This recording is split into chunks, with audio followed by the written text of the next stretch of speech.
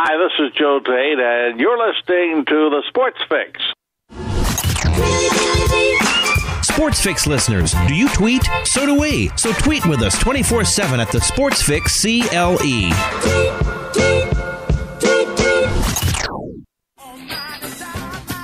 Business owners and professionals, do you want to take your business, your product, your team, your event to the next level? You want to advertise right here with the Sports Fix. Our listeners are among the most loyal listeners, terrestrial or internet. The Sports Fix universe is not only the radio show, but tens of thousands of fans on Facebook and Twitter. Email me, Jerry Myers, thesportsfix at AOL.com. That's thesportsfix at AOL.com. And let me help you swing for the fences and hit it out of the park right here on the Sports Fix.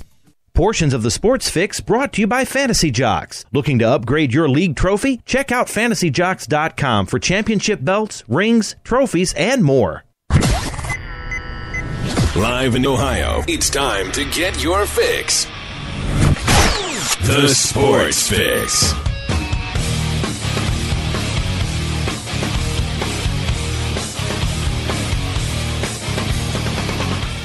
Welcome in. We're live. We're off and running on the air here. Tuesday edition of the Sports Fix. J-Rocc with you, getting it going. And we've got a loaded slate here today of guests coming up on the show, you guys. We've got a lot to talk about. The Cavaliers, man, are they humming? Are they humming in playoff mode or what? Even in chill mode, even in it doesn't matter mode. I'll tell you what, they made a statement in the first quarter last night, and we're going to talk some Cavs here, opening up the show early on. Still don't know who the Cavaliers are going to face in the first round of the playoffs, man. There's still some playoff running down going on here in the next couple of days. OKC and New Orleans have got themselves in a little situation over there.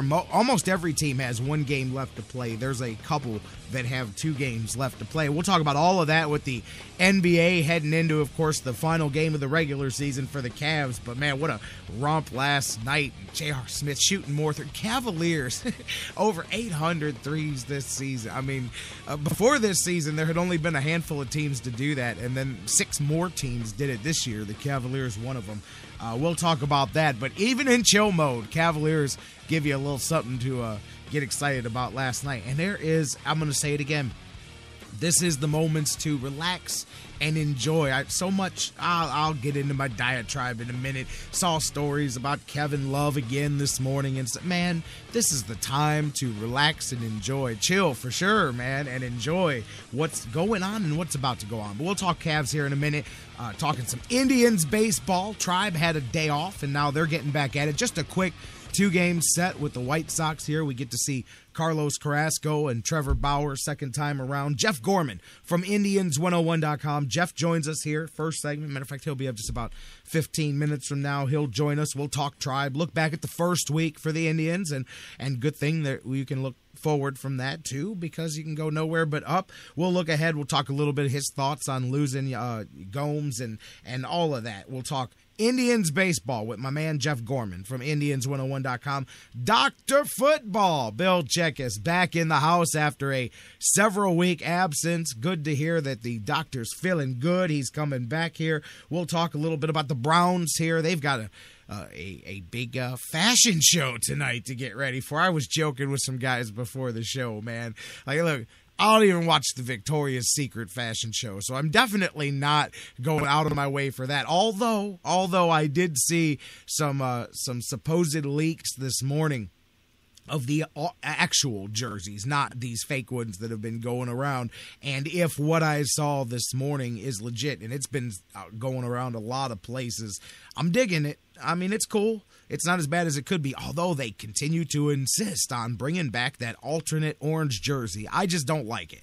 I just think they look like a big pumpkin, a big bowl of Kool-Aid, man. But I don't like the orange jersey. But anyways, the subtle changes to the Browns the brown jersey with the orange stitching or whatnot, I kind of like that. It really, those throw me back to the late 70s, early 80s uniforms, and I'm okay with that. But I think we just spent as much time as you can spend talking about it, and yet somehow people have spent days and weeks. I realized yesterday when we went off the air, 2 hours and 40 minutes, didn't mention it not one time during yesterday's broadcast. Didn't even say the word uniform, but I'll be busy watching a baseball game. But there is a uniform special tonight, and then people can see what they've got going on. There'll be the official reveal of that, but we're not going to talk about that. We're going to talk actual football with Dr. Football. We'll talk a little draft coming up here. We'll look on the offensive side of the ball. Of course, that's one of the things Dr. Football does. So we'll talk some draft. And, hey, how about the Steelers? Talk about losing some talent quickly. Look at the offseason for the Steelers, their retirements. I mean, they lost Woods, they lost Palomalu, which we haven't even talked about here on the show, and now Taylor. Ike Taylor, gone as well. That defensive backfield now taking a double whammy hit, and that's veteran. That's double-digit years in leadership, and of course, Palamalamu, as I used to call him, jokingly.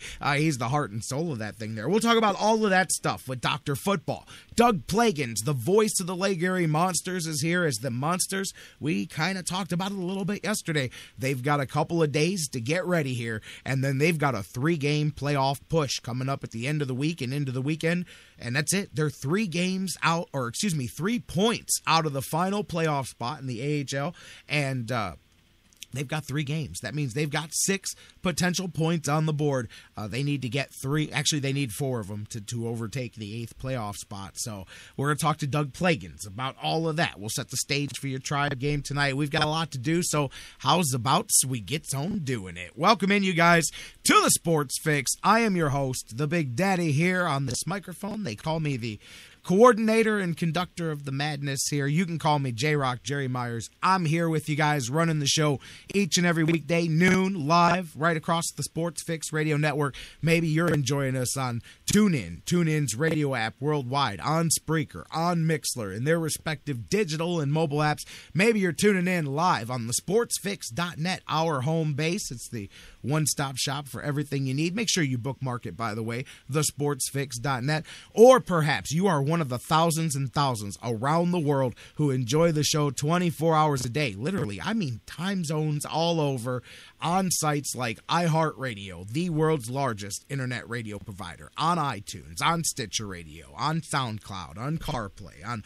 all of the other miscellaneous podcast and featurette sites and all the different places that you guys find us, feed us, subscribe to us, do the thing and get your fix. Thank you guys so much for doing it and being a part of the show. And this is the part where I always segue into be the show, because that's what you are. Pick up the phones, give us a call, hit your social media, hit your Facebook, hit your Twitter, flood the airwaves, baby, and be the voice of the Sports Fix. Phones are open, 216-539-7535, 216-539-7535. Can't get to the phone? Maybe you're listening to us on your device. Then hit us up on Facebook and Twitter. Facebook.com/thesportsfix.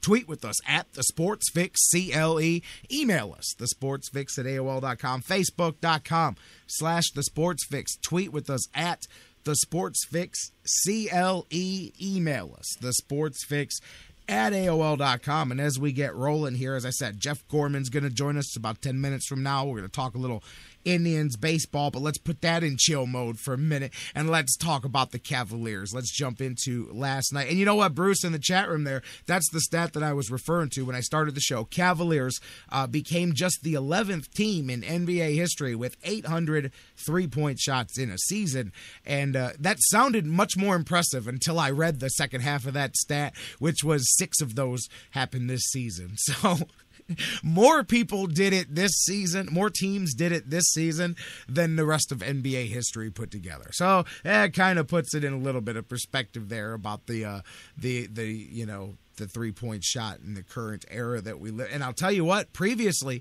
none of the other 5 teams that had done that won the NBA championship, which, perhaps at another time you would think is a bad sign for that style. But, as we've seen, say what you want, about the shots and the type of J.R. Smith. What do you go, 8 of 13 last night from 3? That's otherworldly stuff, and it happens every night. They, again last night, chucked up 32 three-pointers, but they made 17 of them. They shot 53% from 3 last night. They shot better from 3 than they did from the free throw line last night. And from 2, they shot better from 3 than they did from the field or from the free throw line. I watch this team all the time and think they shoot too many threes. We talk about it here on the show.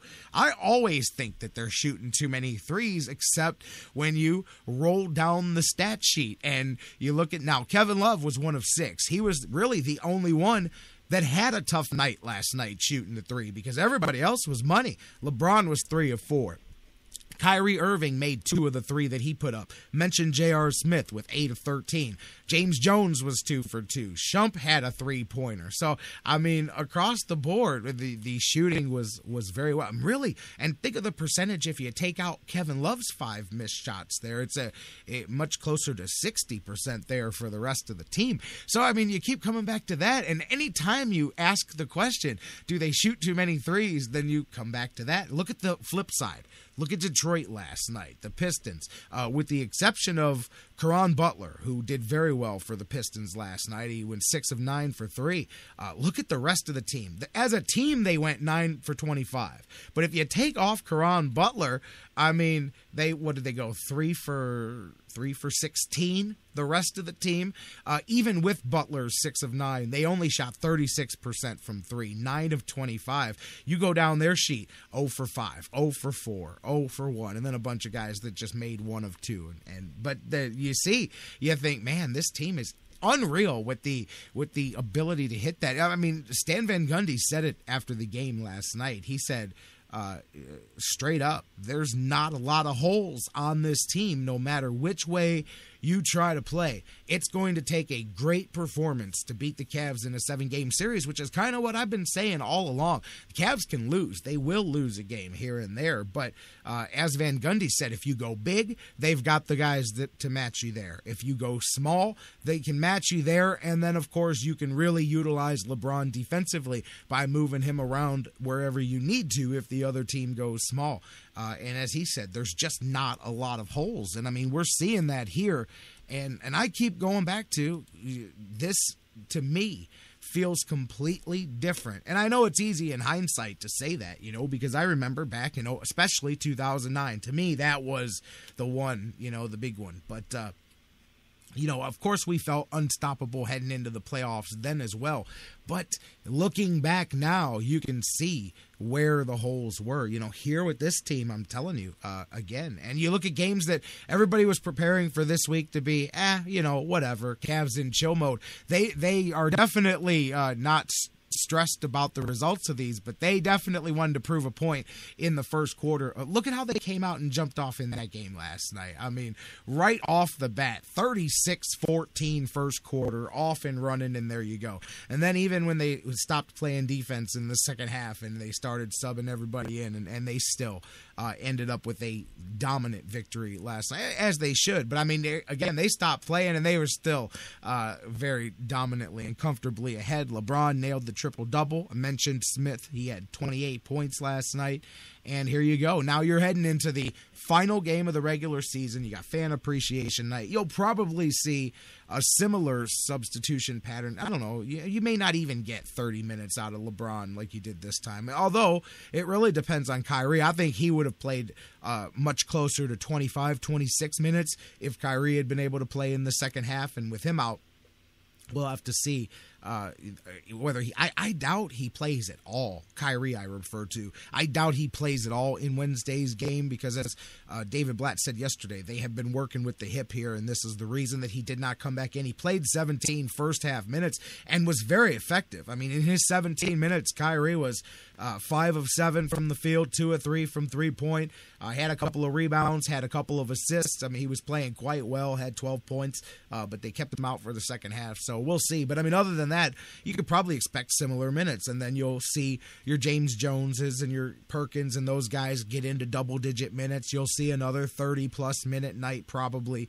out of Dellavedova, and they'll finish things off. Still don't know exactly who they're going to play here, as there's still some stuff in play in the Eastern Conference. Looking at and the West too. The West is really coming down to they need help, does Oklahoma City. But looking at the East first, because that applies to the Cavaliers, I mean, really a bunch of ways that this could go, because as I said, looking at the games that are left for teams, there's still 2 games remaining for Boston, whereas there's a game left for Indiana and Brooklyn. Now, Brooklyn is not a part of the Cavs equation, but technically Brooklyn has not been eliminated just yet because they're only a half a game behind Indiana. They also have 2 games remaining. So there can still be some shuffling. Indiana or Brooklyn could end up with that 8th spot.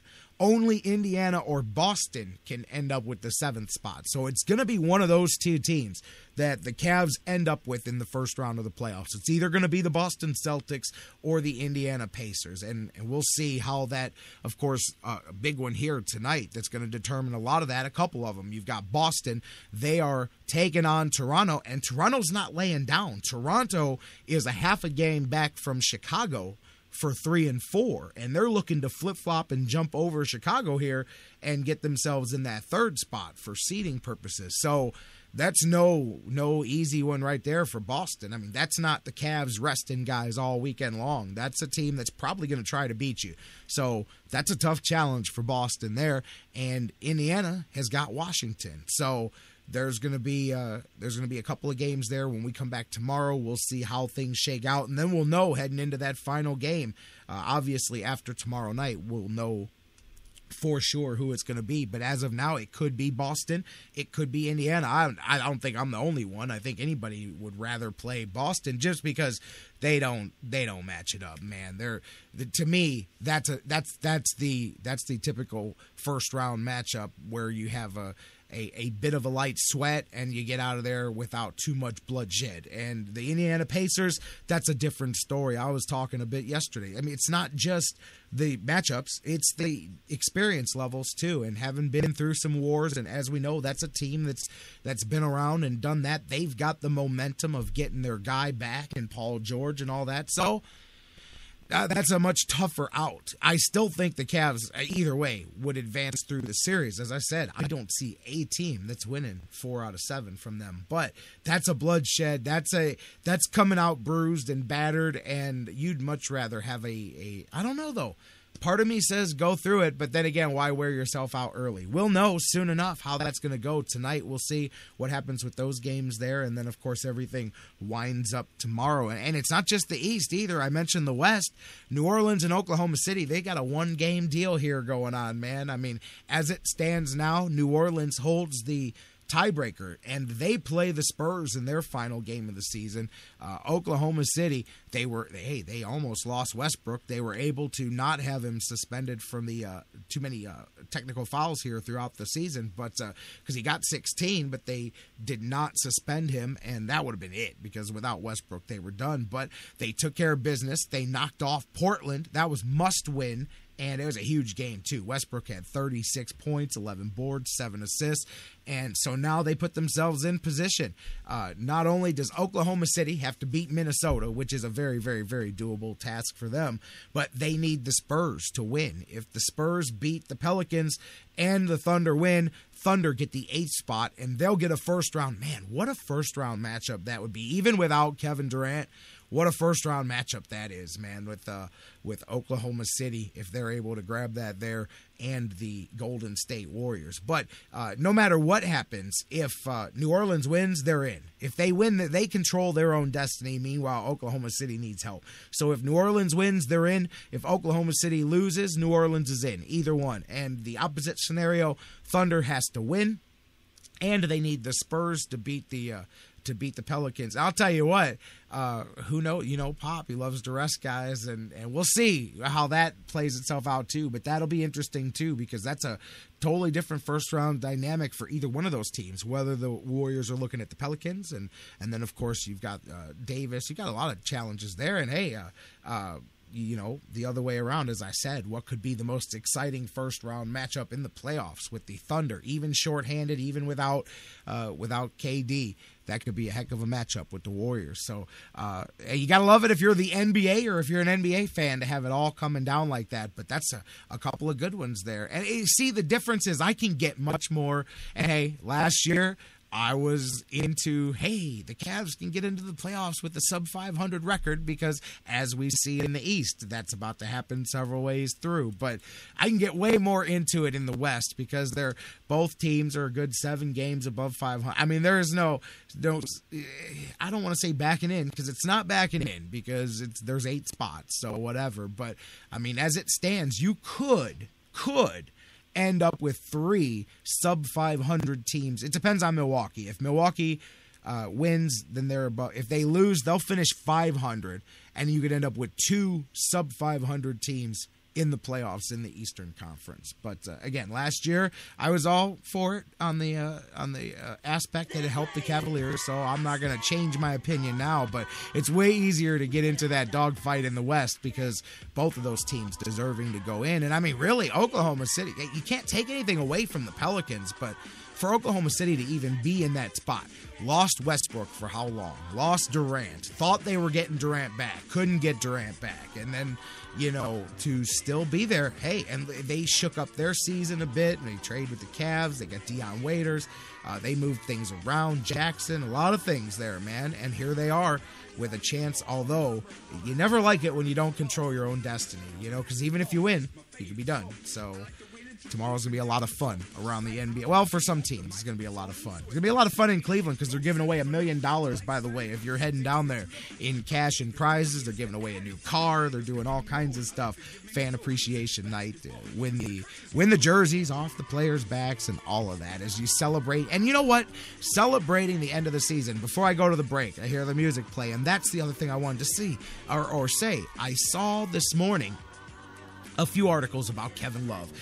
One of them in the Cleveland Plain Dealers. Oh, well, Kevin Love's first season without a double-double average for the season since he started in the NBA. Is he disappointed? No, as long as they win. And why? Why do we even try to tell that narrative? That's not what this is about. Everybody's focused on the wrong things. And that's one of the other things about the whole jersey thing with the Browns. I'm not saying, hey, I'm a Browns fan too. That's cool. You want to get some new jerseys? Let's see them, and hopefully they don't stink. But the Cavaliers are a day away here from finishing an awesome regular season. Last year, we win a handful of games. This year, they're one of the best teams in the NBA getting ready to go on a run. I'm not even preaching about the Indians right now because their season has just started. They're only 6 games into this thing. They got a long way to go. But, man, that's where the focus should be, and you guys have got to enjoy it. Stop with this Kevin Love this and all of that. Who's calling the play? You know what? I don't care. Call the plays on Euclid as the parade is coming down. That's what I want to worry about. Who's calling that play, man? Just so much of and I know it's a function of the 24-hour news cycle. It's a function of needing something for clickbait and for people to read your articles or listen to your show or whatever it is. I don't know. Or it's just being plain lazy. I think that's what a lot of it is. Plain lazy. Instead of trying to figure out how to make an Indians conversation exciting, let's talk about the lowest common denominator. And that's always where I get caught up with sports radio. So if you're subjected today to hours and hours of uniform talk, that is your fault. Your fault. And if you want to hear people complain about the fact that the Indians will never draw because they got swept by the Tigers, that is also your fault. Or you can come on over here and enjoy life and enjoy the sports fix and enjoy the moment because the Cavaliers have given you guys a season to enjoy no matter how it ends. And there's a whole lot more to go. Not just this season and how this season ends, but coming up over the next couple of years, man. And it feels good considering where the Cavaliers have been for the last few years, as we know. All right, guys, let's take a break. Let's get this bad boy rolling. Jeff Gorman from Indians101.com. He's going to join me here on the flip side of the break, and we'll talk about those Indians. Indians baseball, a chance to wipe the bad taste out of the fans' mouth from that opening home series with the Tigers, the Chicago White Sox. Always a rivalry game coming to town. We'll talk about it next. Jeff Gorman from Indians101.com joining us here on the Sports Fix. Coming up next, Talking Tribe. We'll have that basketball. They're playing basketball. We'll have that basketball.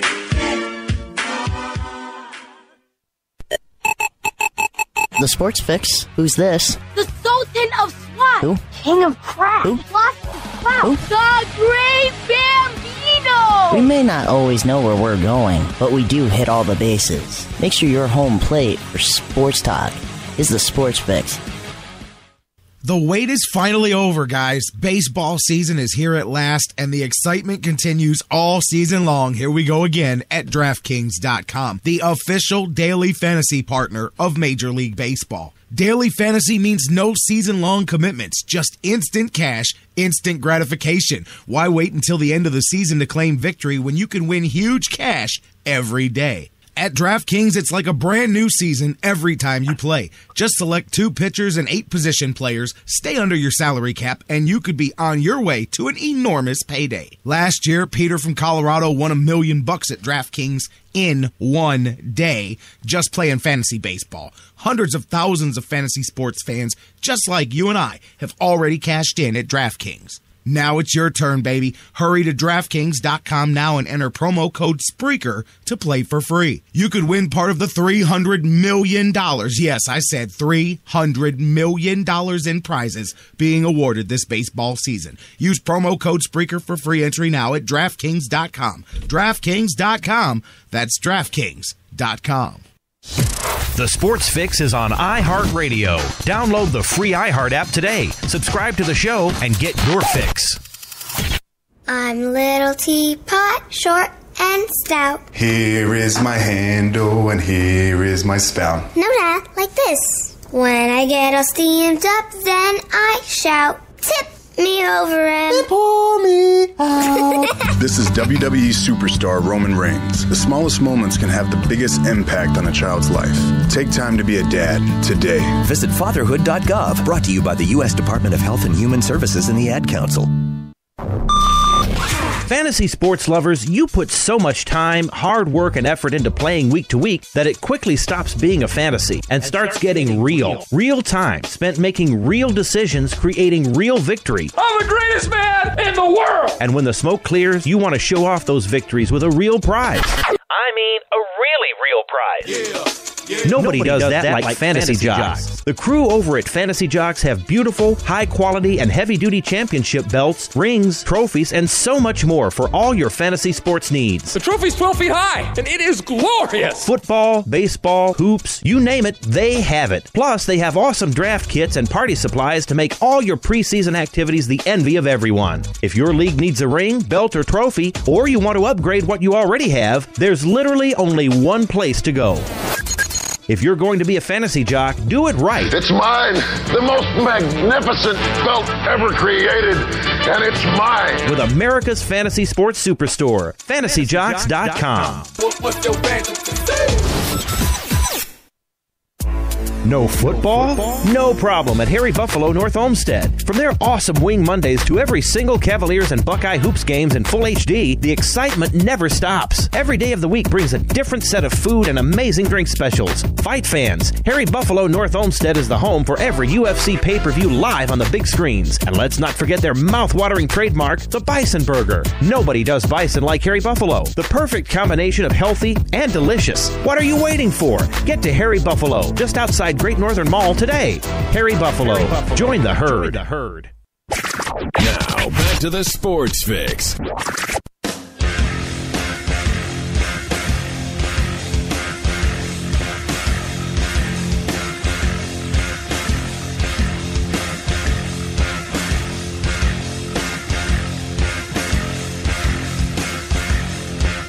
Welcome back to the Sports Fix. We are live. We are off and running. J-Rocc with you guys here, getting ready to be joined by my man Jeff Gorman from Indians101.com. We're going to talk some tribe here. You guys keep talking with us. Of course, can't get on the phones right now because Jeff's there, but you guys can do it on Facebook and Twitter, facebook.com/thesportsfix. Tweet with us at thesportsfixCLE. You can email us, thesportsfix@AOL.com. Are you fired up to see the Tribe get out there, get another bite at the apple, shake it off, and that's what you do this early in the season. Bam! There goes the cliches 30 seconds into the conversation. But that's what you do. You shake it off, you dust it off, you get back out there, and your Tribe is bruised but not broken, and there's a lot of time left. Oh, I just did it again. I'm not saying that anymore. I'm going to go to the phones. I'll let Jeff Gorman use the cliches. He can start this conversation by saying, of course, Jerry, there's a whole lot of games left to go in the season. Jeff Gorman from Indians101.com. Jeff, how you doing, buddy? Well, you want to start off with a cliche, so I will say neither a borrower nor a lender be. There you go. All right. What's up, my brother? How you doing? I'm doing great. It's baseball season. It's what we've been waiting for seemingly forever. And, even if things don't go perfectly, you just got to love it because it's just about every day with your favorite sport. You can't beat it. Absolutely. You know what? I'll tell you what. They had actually built in those couple of off days that they ended up not needing around this series here, which was a little bit odd, but it makes sense because early season weather, hell, I wasn't sure for a minute on Thursday if they were going to get Friday's game in to start the season. So because it was a little wet the day before, but everything was beautiful for the weekend. But they built in a couple of days there so that if they needed to, they could use Monday, they could use Thursday, but it looks like they shouldn't need to. Today and tomorrow look like pretty good days, and we get a chance to shake it off and get out there. But before we look ahead, talk to me a bit. First week of the season in the books. What were your thoughts? First week of the Tribe, little bit of Astros, and then a little bit of Tigers. Well, it's tempting to be negative and to say, "Oh dear, the sky's falling." Because in a microcosm of the whole season, this would be really bad because almost everything that could go wrong did. Corey Kluber pitched well for both times he didn't win. We ran into great pitching, great hitting. The Royals and the Tigers were both perfect.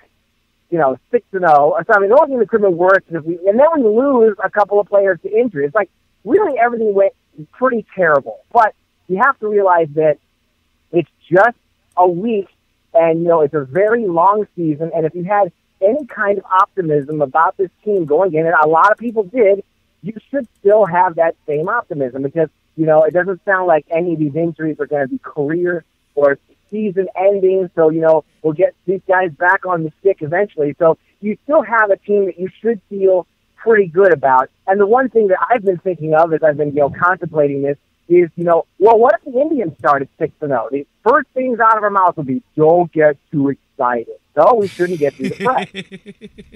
And that's a great point. That is absolutely a great point. Then again, Jerry Sands, man, if only the first weekend of season made, man, he would have quite the career in front of him. So, yeah, you always remember to keep things in perspective. But speaking of that there, man, a couple of teams charging out of the gates there to start the season.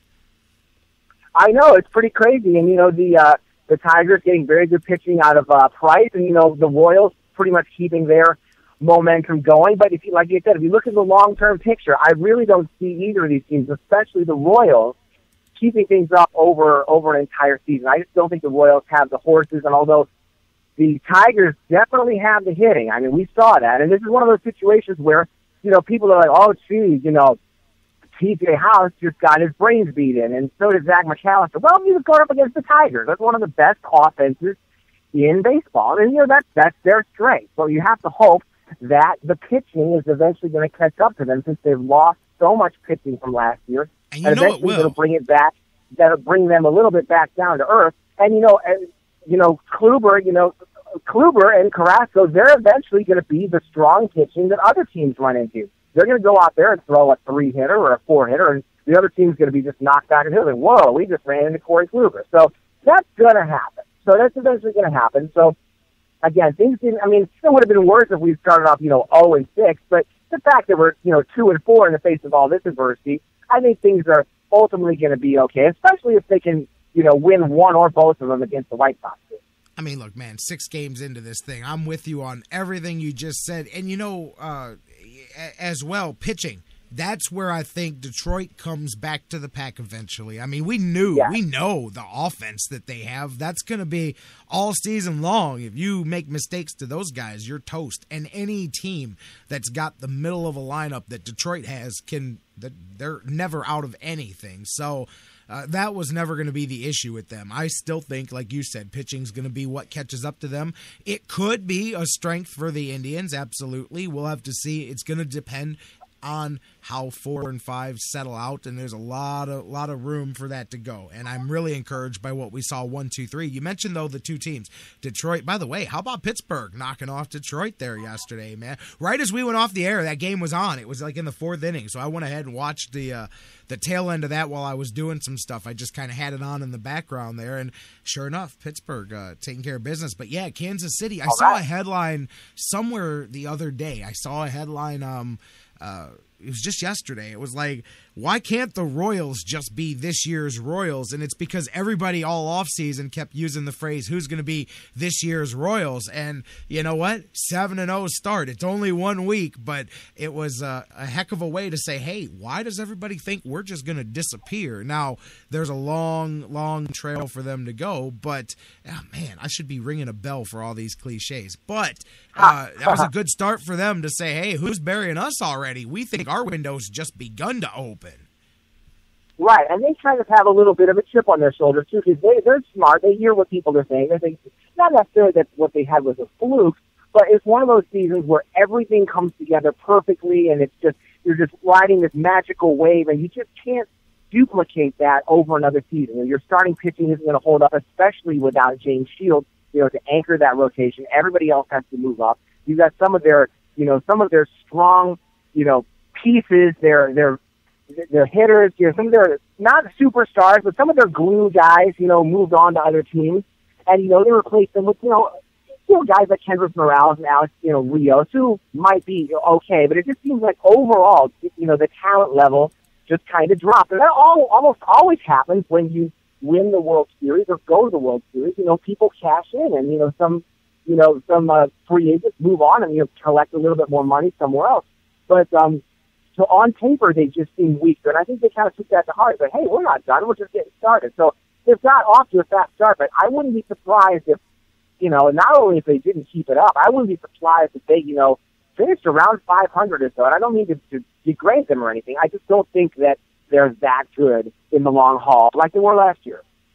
Right. You know what? And here's another thing, going right on your point of if the Indians were the team that had went 6-1 or 7-0, people's overreaction on that end. How about this? Just look around the rest of baseball. As we were talking about teams that talk about a fast start, how many people, and this is 7 games into the season, so this is all being kept in perspective, but how many people had already dug several shovels of dirt on the Atlanta Braves after they traded off Kimbrel, and they were basically saying, hey, we know what, and I'm just saying, they started their season winning 6 of their first 7 games. So there you go. How about this, Indians fans, for people that think, woe is us, the sky is falling. Along with the Indians, I know 2 of the other trendy picks to be World Series teams, because I had one of them, which is the Pittsburgh Pirates and the Washington Nationals. Both teams are trendy picks to be perhaps in the World Series at the end of the season. Washington starts out 2-5. Pittsburgh's 3, they're 3-4 now. They were 2-4 before yesterday's game. But again, just saying, everybody said, boy, look at what the Padres did. They're playing 500 ball through their first 8 games. So it's nothing but a small microcosm. But there you go. I wonder if the sky is falling all around Washington because they only won 2 of their first 7 games. Right, and that's something that we should pretty much be comforted by, because I expect the Nationals to be right there at the end. I think they're going to go very far this year. Like you said, you see other teams that have a lot of talent. They don't just all throughout the year. You're going to have a week where you win 2 and lose 4 or 5, and it's going to happen to everybody. It just happened to the Indians in the first week. And that's the thing about baseball is I wouldn't say it's predictable, but it's kind of predictable. There's one of the things that makes the NFL so exciting is there's so much volatility from year to year with, free agency and the draft and stuff. But baseball, you don't change too many players, and, you have a pretty decent track record from year to year. So you can pretty much project most of what teams are going to be there and what teams are not. So, like I said, you're not going to have a situation where 20, 25 guys are going to simply forget how to play baseball. That's one of the things that it's pretty much also the opposite of the NBA, where you have teams that are often dominated by one or two great players.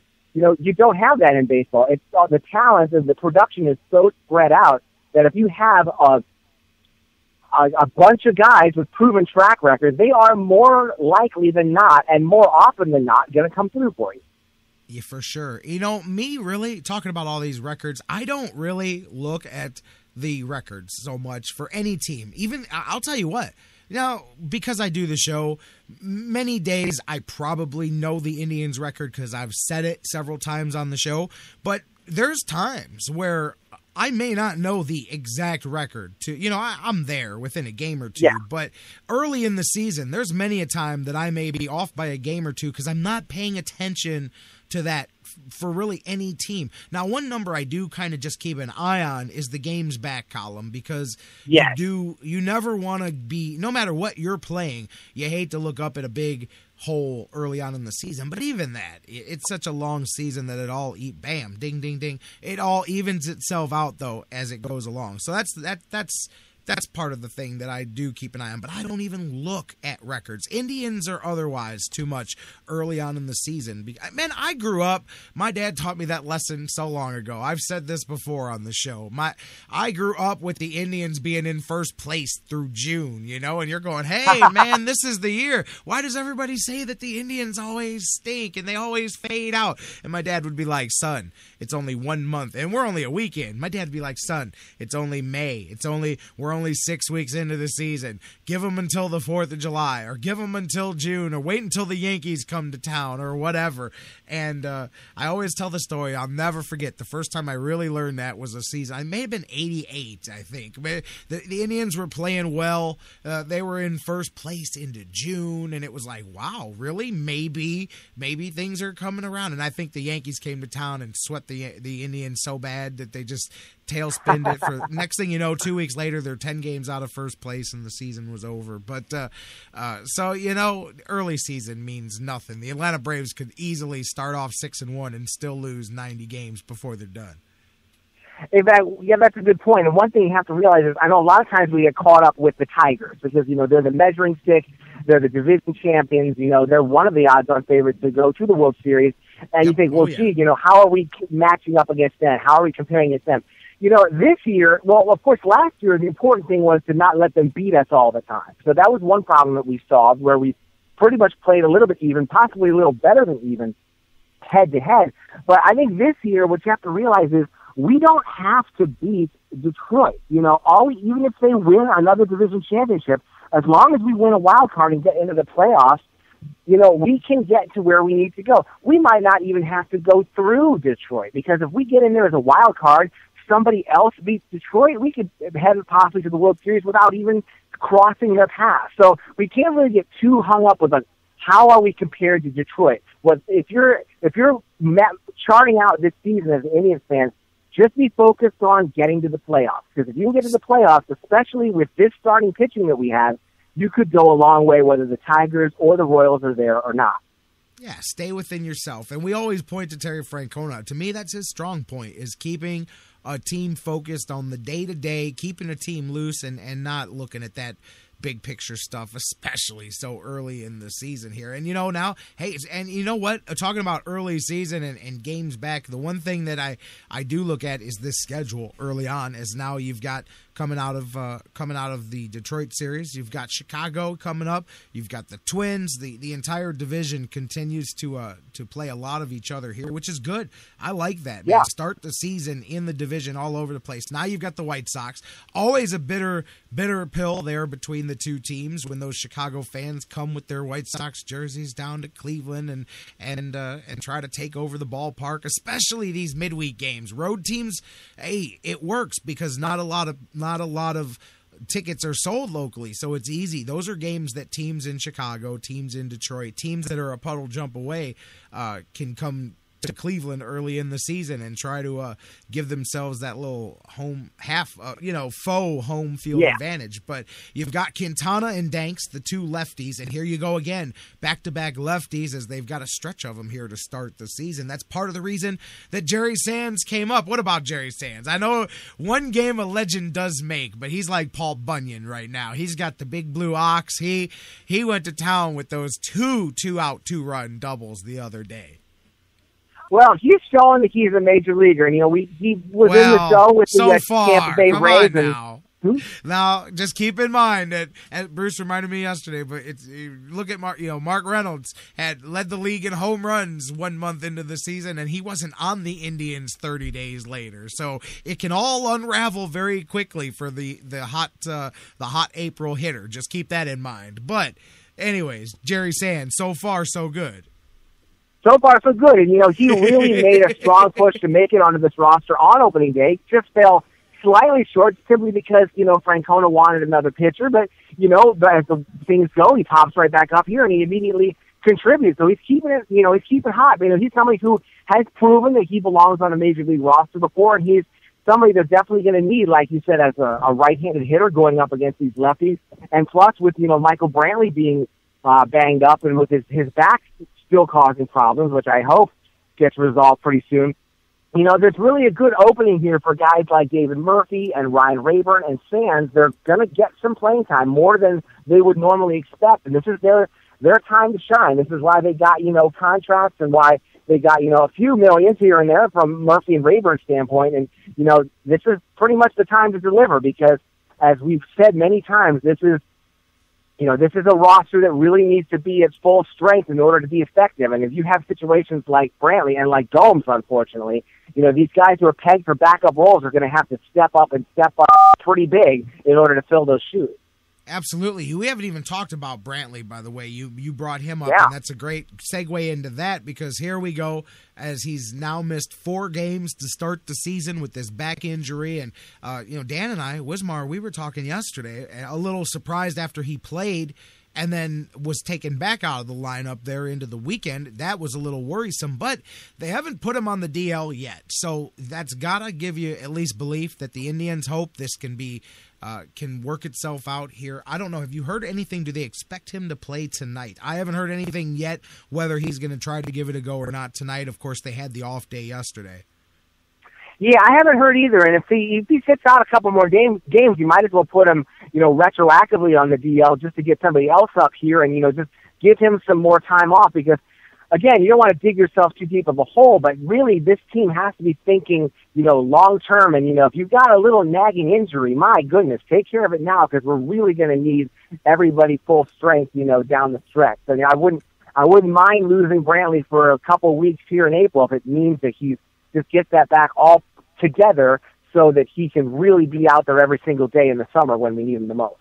For sure. I'm with you. I'd much rather sacrifice a few games in April than anything stronger than that later on. So Carlos Carrasco, fresh off of how he started the season, and what a first appearance for him. You and I talked, of course, I believe it was right before he went out there and played. We talked after the opening game of the season, so we had not yet seen the masterpiece that Carlos Carrasco went out there and weaved. Indians sent me some stats this morning, by the way, heading into this start. The last 10 starts of 2014, we've talked about how good Carlos Carrasco was. He had a 1.3 ERA down that stretch. Starts off right where he left off, 10 Ks, 6 1/3 innings in that last appearance. That now sets him up where if you go back to those last 10 starts of last year, 75 innings over his last 11 starts. Carrasco's got 88 strikeouts. It's just unbelievable. And when you put the first 4 starts together for Kluber, Carrasco, and Bauer, those 3 have a 1.3 ERA, 37 strikeouts in 25 innings, first time around for them and second time for Kluber, which is a good showing. It shows what I believe, which is the first 3. And I wasn't sure about Bauer, but But I think 1, 2, and 3 is going to be super, super strong for the Indians here. But we get to see Carrasco tonight. How did you like him in the first one? And then now here he goes. He gets a shot at the White Sox. By the way, the White Sox, the anti-Indian or Tigers a little bit here. We talked about the success of the Tigers here in Cleveland against the Indians and how much they've done. Since 2013, since Terry Francona took over as manager of the Indians, at home, the Tribe is 15-3 at home against the White Sox in the last 2 seasons. So they're the anti-Tigers when it comes to the Indians here in Cleveland the last couple of seasons, although that's a flip-flop because the few years before that, they would come to Cleveland and they were smacking those Maniacta teams around. But how did you feel about Carrasco and now him heading into start number 2? Well, I felt really good about him, and I think that, even though things have kind of gone wrong here and there, the one real saving grace of this team, like you said, is those first 3 starters. And if you can get that being, of course, they're not going to be perfect every time out, but if you can really count on those 3 guys to deliver, sooner or later, your hitting's going to be helping you out. Your 4 and 5 starters are going to be helping you out.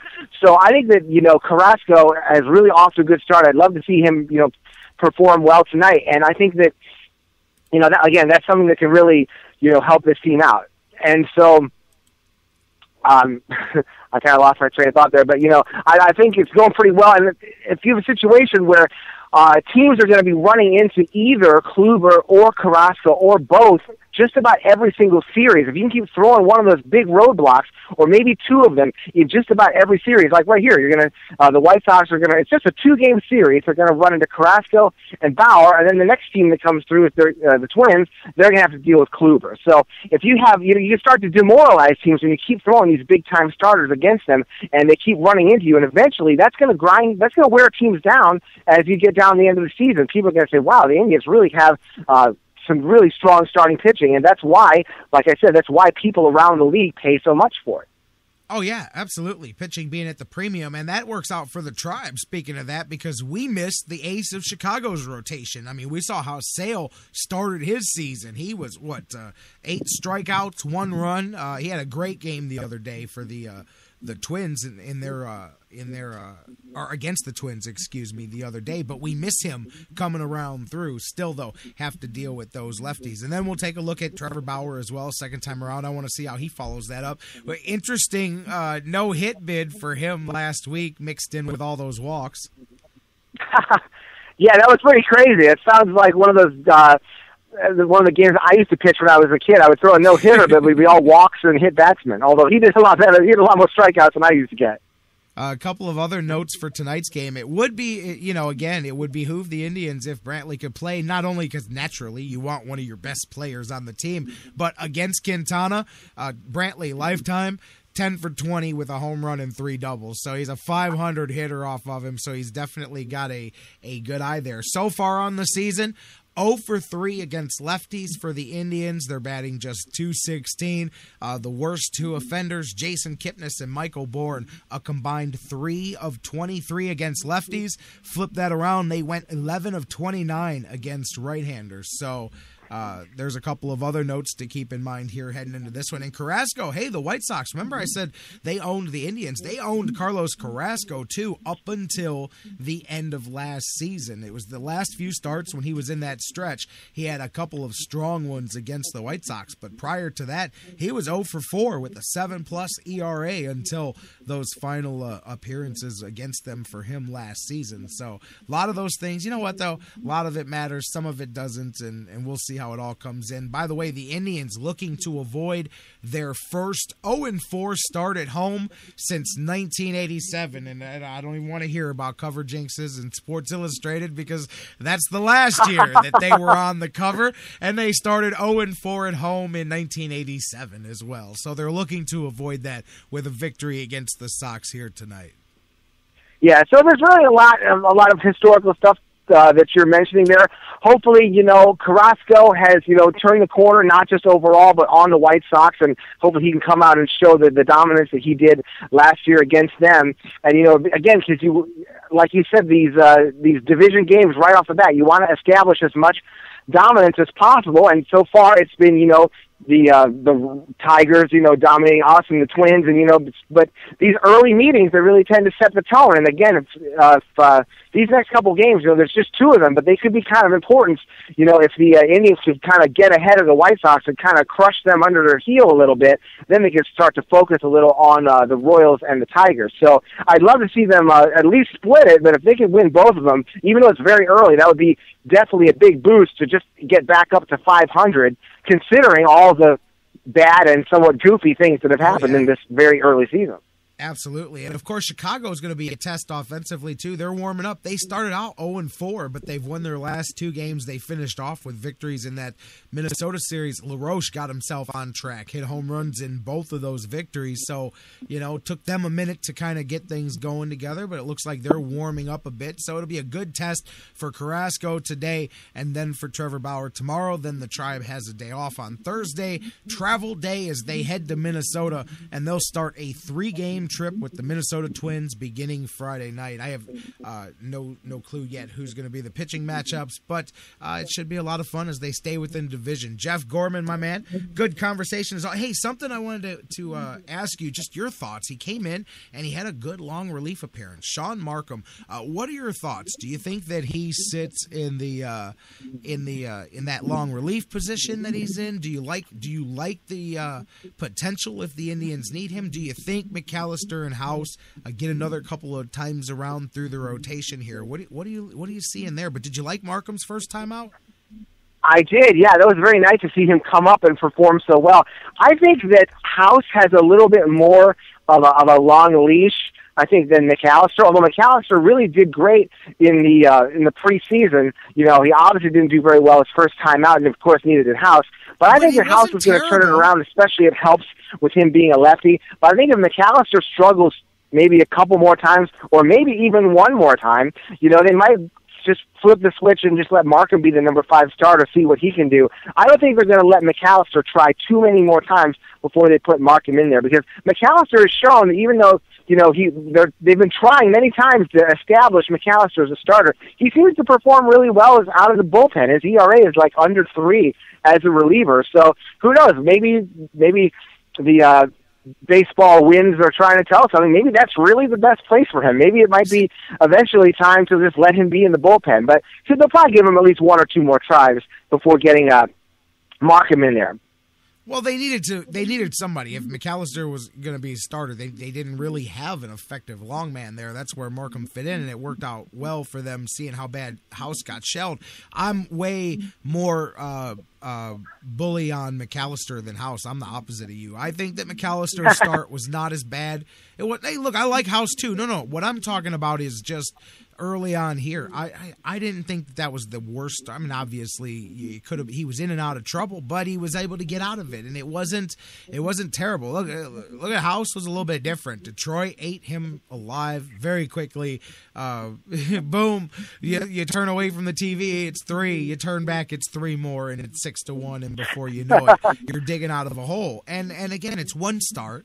It's one start for both guys, but I'm not ready to pitch the tent on getting rid of McAllister just yet. I think he'll settle in, and I thought his appearance wasn't as bad against the Tigers as House. But I like that Markham gives you that, and as Dan brought up yesterday, I guess Chen had a good first outing there for the in his AAA start as well. So you've still got a little bit of maneuverability and flexibility, and that, hey, you know what?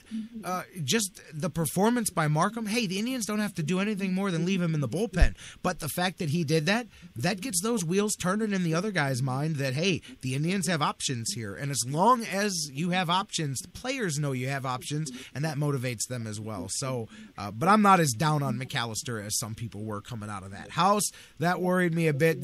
Detroit's different too. Like you said, they're a team that even if you're a decent pitcher, they could still eat you alive. So, you can't judge anything based off what the Detroit Tigers do to a pitcher.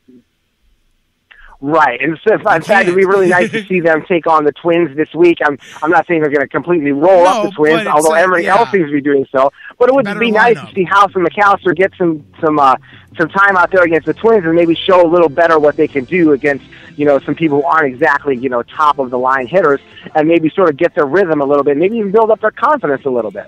No, absolutely. I'm with you here, and I'm just having some fun with my man Jeff Gorman from Indians101.com.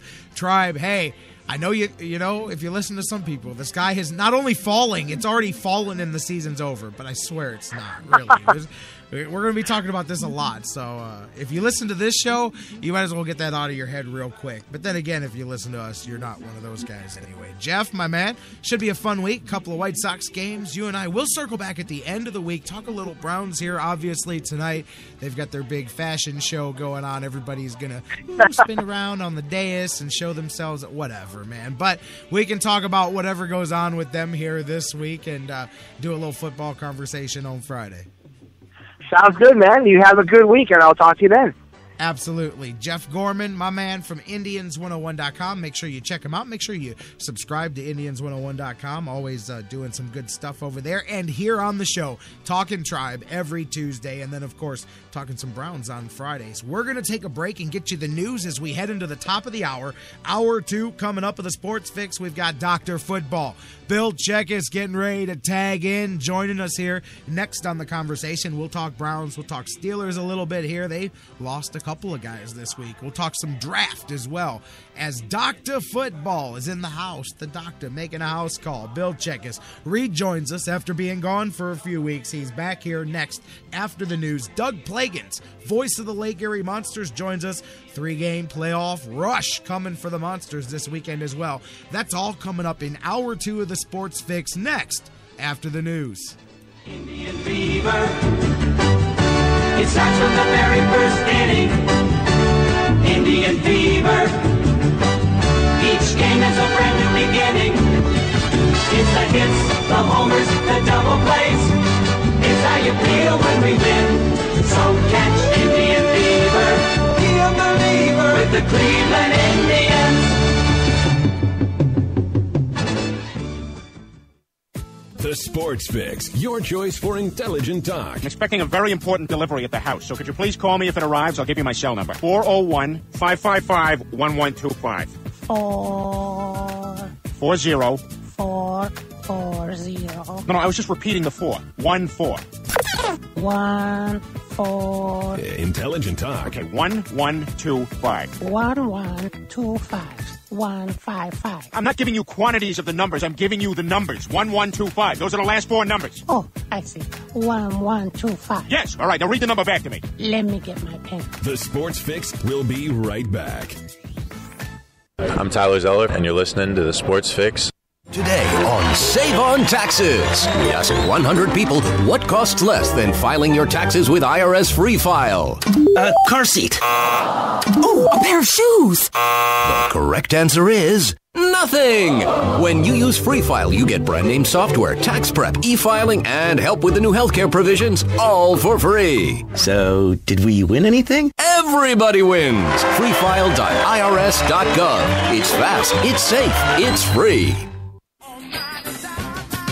Business owners and professionals, do you want to take your business, your product, your team, your event to the next level? You want to advertise right here with the Sports Fix. Our listeners are among the most loyal listeners, terrestrial or internet. The Sports Fix universe is not only the radio show, but tens of thousands of fans on Facebook and Twitter. Email me, Jerry Myers, thesportsfix@AOL.com. That's thesportsfix@AOL.com. And let me help you swing for the fences and hit it out of the park right here on the Sports Fix.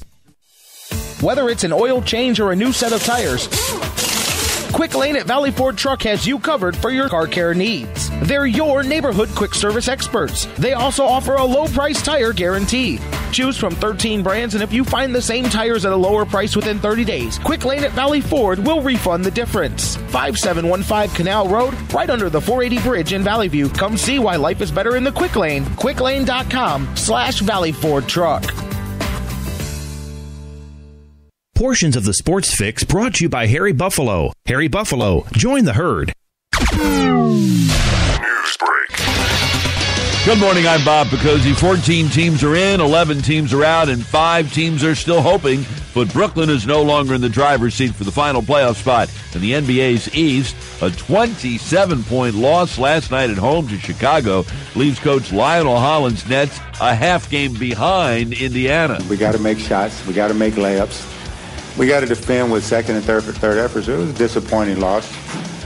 But the way I look at it is that, we have one more game left, and we have to win it. And that game will be tomorrow at home against Orlando, but the Nets would also need the Pacers to lose, either tonight to Washington or tomorrow to Memphis. Kansas junior forward Perry Ellis has decided to return to the Jayhawks for his senior year instead of entering the NBA draft. Coach Mike McCoy and other members of the Chargers organization will work out Oregon quarterback Marcus Mariota today. This according to ESPN and multiple reports. The Yankees could be without left fielder Brett Gardner for tonight's game in Baltimore. He left last night's win over the Orioles when he was hit by a pitch in the left wrist. X-rays were negative. Prize money to the French Open is increasing. The men's and women's champs will each take home $1.9 million. Sports Center is brought to you by TrueCar. If you're in the market for a new car and want to have an amazing new experience buying it, you need to check out TrueCar. Save time, save money, and never overpay. Download the TrueCar app today. You're listening to the Sports Fix.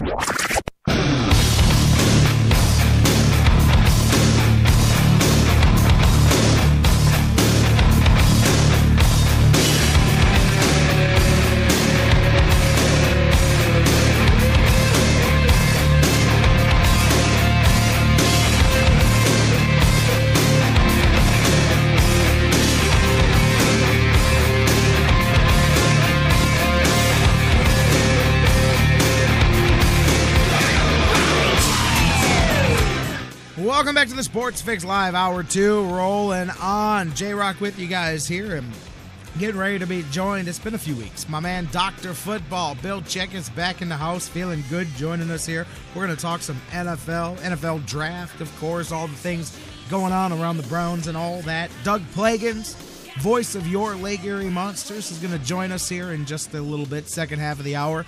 We're going to talk some Monsters hockey playoff push with him as well as we wind down Hour 2, but we're just getting rolling. Welcome back in. You guys keep the conversation going. I'm J-Rocc. Tell me who you are on Facebook, on Twitter, facebook.com/thesportsfix.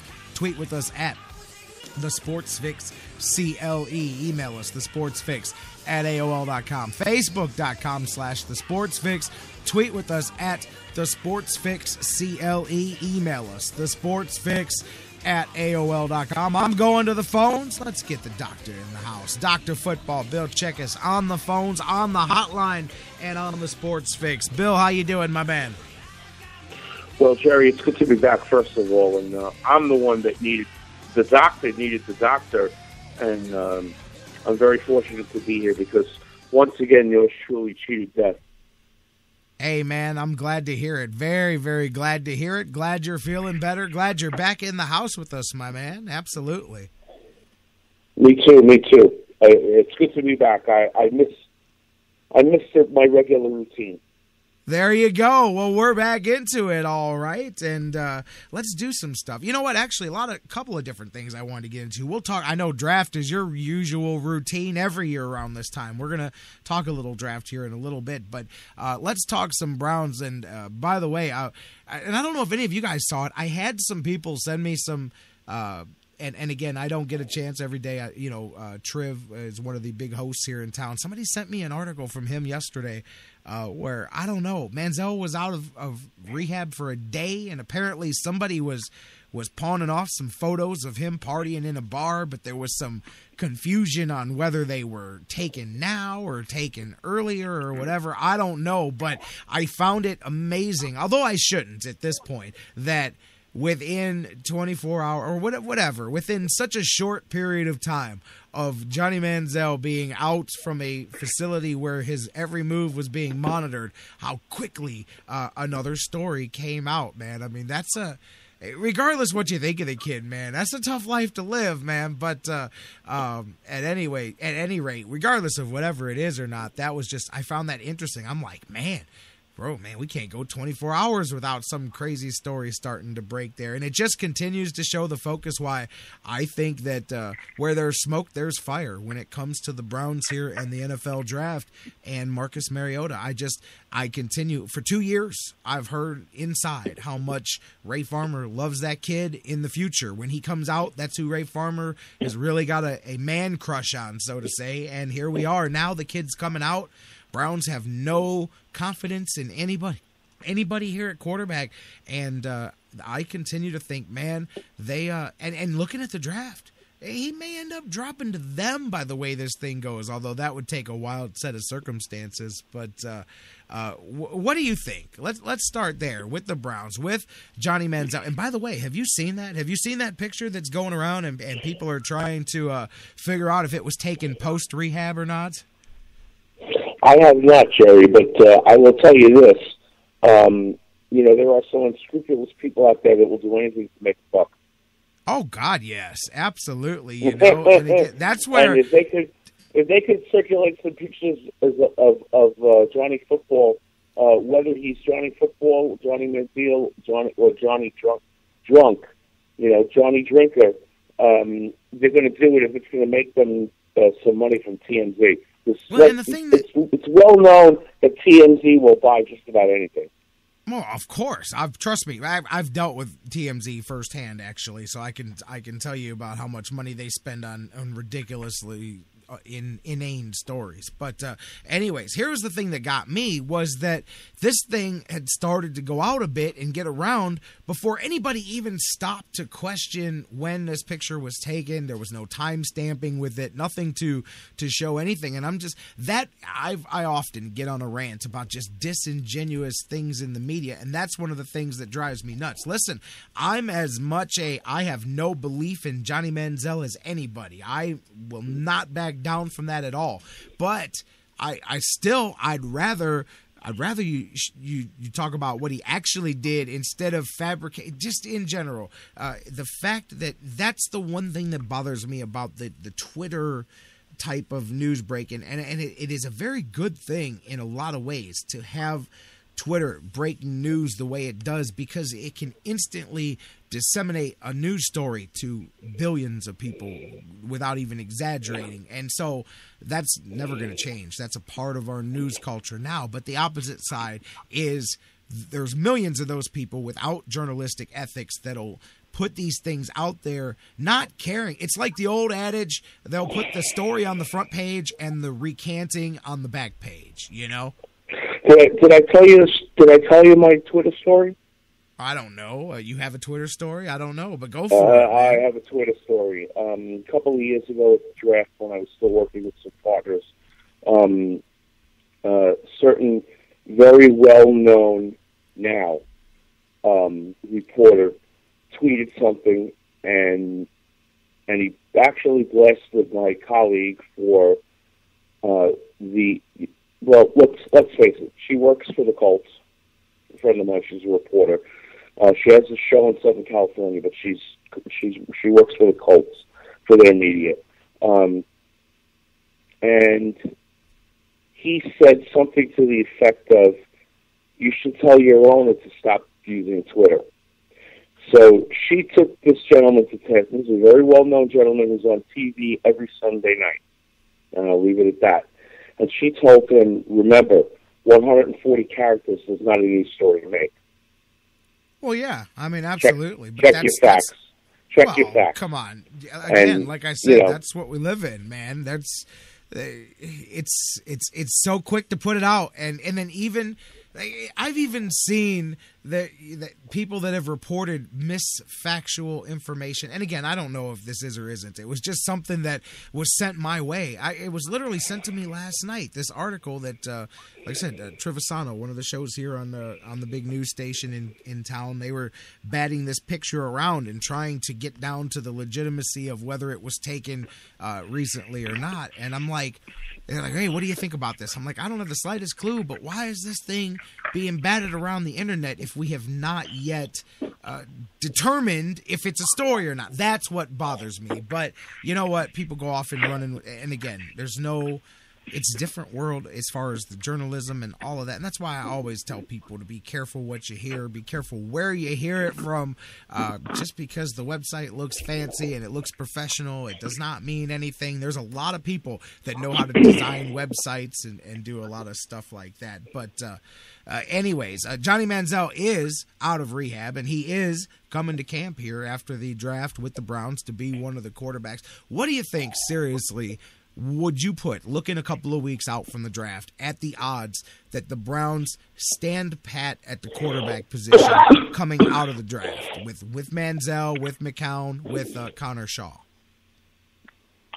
Well, this is the thing, okay? Once again, there's only one quarterback in the entire draft, as far as I'm concerned, moving up for, okay? That's Winston, right? And no, it's not Winston. No, Mariota. It's Because a lot of people feel that Winston's the one you go up for. A lot of people feel that's who you go up for, and Mariota is the clear number 2. You don't feel that way. No, I feel Mariota's the number 1 and Winston's the number 2, simply on the behavior issues, okay? Those questions still haven't been answered. Yes, Winston's a very talented guy. He's a very, very good quarterback. I would say that if he behaves himself in the NFL, someday he'll be a great quarterback.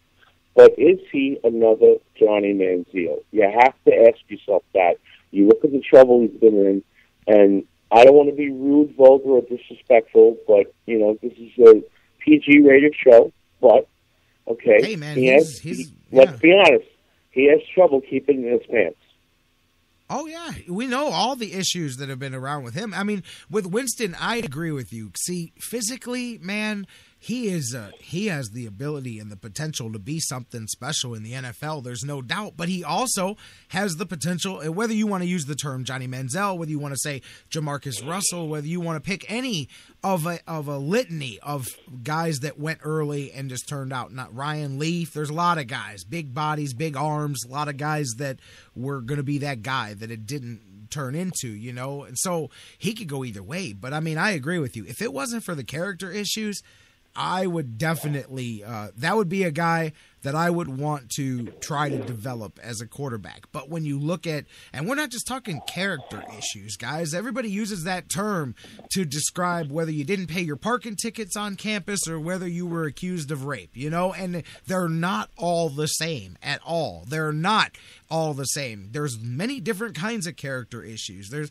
kids that just have trouble not smoking pot, and I'm not trying to minimize that, but they're teenagers, and sometimes they grow out of it and sometimes they don't. Or maybe they're influenced by bad people, or maybe they're just bad people. There's all kinds of different character issues, and you've got to determine whether when you pull a player out of his community or out of his circle, can he be a different guy? A lot of times guys do straighten out, but if not, hey, who knows? And he's got so many red flags. He didn't just steal crab legs from the store. I mean, this was a guy that had some major accusations around him. And there's a lot of people that believe, rightfully or not, that he's a guilty man walking around free because of the culture around the Florida State program with the police department and all of that stuff. So that is more than just a character issue. And that is where I would have a hard time pulling the trigger. But if I'm a football guy, if I'm a general manager, that's my job at the same time, so I can understand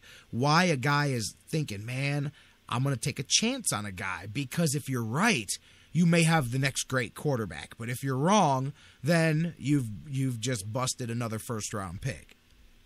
Well, Charlie Casserly seems to think that the Browns are going to move up to 5 with the Redskins in a trade, and they're going to get Mariota. And I think they're going after him, too. I like Charlie, but he also has Jameis Winston at number 1, as does Zerline and Brian Baldinger and a bunch of other people on NFL.com. And they all seem to be in accord that Leonard Williams is the number 2. I'm not so sure. I see Dante Fowler Jr. moving up the boards, the very talented outside linebacker from Florida. He looks really, really good. Okay, Kevin White is probably, from West Virginia, is probably the top wide receiver in the draft. You know, you're talking, once again, it's a very, very thin class at the skill positions. And there's been a trend over the past few years that only the teams that absolutely need a skilled position player are drafting them because they just cost too much money. They would rather pay a lineman who they could develop over 3, 4, 5 years, and they have a better chance of keeping him healthy than they do a receiver or a quarterback. And I'm with you on that. And I'm part of my gut when we started this conversation is I keep going back to I think the Browns are going after Mariota. I could see your scenario. I've heard a lot of people pitch that out there because obviously you've got to get up high enough to take the Eagles out of the equation there and anybody else that may be interested. So, yeah, that's something that I definitely think could be in play. And I don't know, again, that I'm all about it. I just think that the Browns need talent. They cannot afford to package up too much of this and to move up to one spot. And I know everybody's going to counter back and say, but if he's your guy, I agree. If he's the guy, all right, man, I'm with you. Then a year from now, I'll go, damn, am I glad that the Browns made that trade? But at the same time, man, with 12 and 19, two incredibly talented players are going to be there that are going to deepen your roster, whether you go wide receiver, whether you go with a lot of people seem to think they're going to, really a lot of people think, and I can see it, they're going to go wide receiver and defensive line in the first round if they don't make any moves, and I could see that. I could also see in their first 3 picks, I can see wide receiver, defensive, and offensive line being the 3 positions they attack in the first and second round of the draft. But that's assuming that they don't go after the quarterback. Your gut's telling you they're going up, huh? At this point, I can't see why they wouldn't. But if they go up, they don't have to go up to get a quarterback if they don't want to. Now, they're probably thinking they need a quarterback at this point because they think Johnny's on the loop-de-loo wagon, and they don't know if they've got the quarterback they saw in college or if they got the guy they saw last year and when he played. And they're really concerned about that. When you look at the top 50 players, now Dan Jeremiah has been a very respected scout for quite a while. And, I spoke to him at the last draft I attended in 13, and we had like about a 25-minute conversation. And when we were projecting out to 14 and 15, you want to talk about some guys. He thinks Leonard Williams is the top guy in the draft. And I don't necessarily agree with that 100%. I think Kevin White is probably the better overall pick, even with Winston in the top 5, okay? And he's got Mariota at 7, okay? I don't think that's too far off. I think he belongs a little further up. You've got Devontae Parker as a good wide receiver coming out of Louisville. You've just got so many guys. You've got Todd Gurley as a pass-catching running back out of Georgia. A lot of teams, they would say, well, we really want a wide receiver, but would you not take Todd Gurley at 12 if he was there? No, of course you wouldn't. You wouldn't pass him up. Same thing, if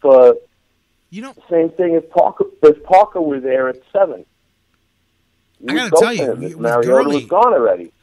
With Gurley, I hear you. A lot of people have made the argument that if he's there at 19 or whatever for the Browns, and I don't care even if you've got running backs. I like he's Gurley. He's not going to be there at 19. But I have concerns about him holding up. But other than that, I'm with you. I would not argue. This is not taking Trent Richardson in the top 5 and trading up a pick to go get him. In my opinion, that would be a different situation. I'm with you. I would not have a problem with that at all. Let me flip back to the quarterbacks and go back to the top of the draft, because here's one of the things. Even if you want to say the Browns trade up to 5 or whatever to get in front of the Jets and get in front of these other teams, the Eagles, whoever else needs a quarterback or whatever, doesn't Tennessee and Tampa Bay both, aren't they likely to both just take those guys off the board, 1 and 2? Because and so are the Raiders if they don't trade out. Well, the Raiders I think the Raiders are settled. I think Derek Carr and obviously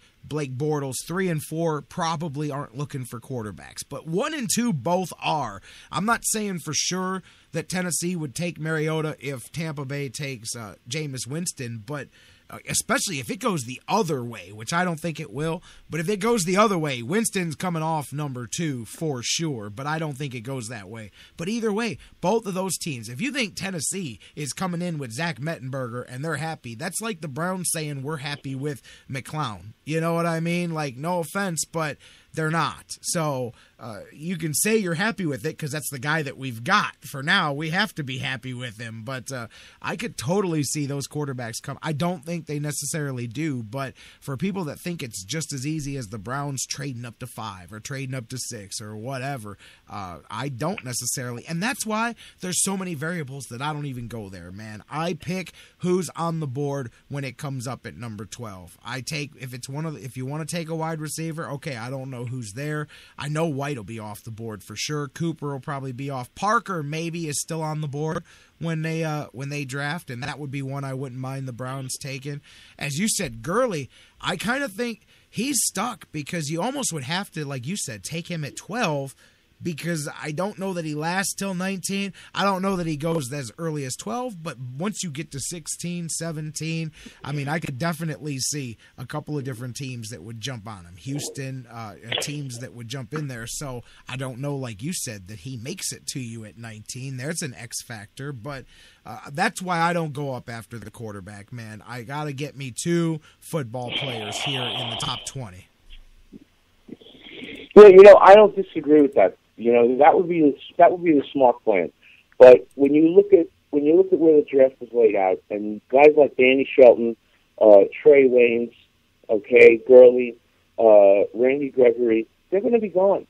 They're going to be gone at 19. These guys are going to be in the first half of the draft. If Gurley is not drafted, I'll tell you this right now, J-Rocc, and let's plan to do a Friday morning, second day of the draft, because I'll tell you right now, if Gurley is not picked in the top 16, he doesn't go until the 3rd round.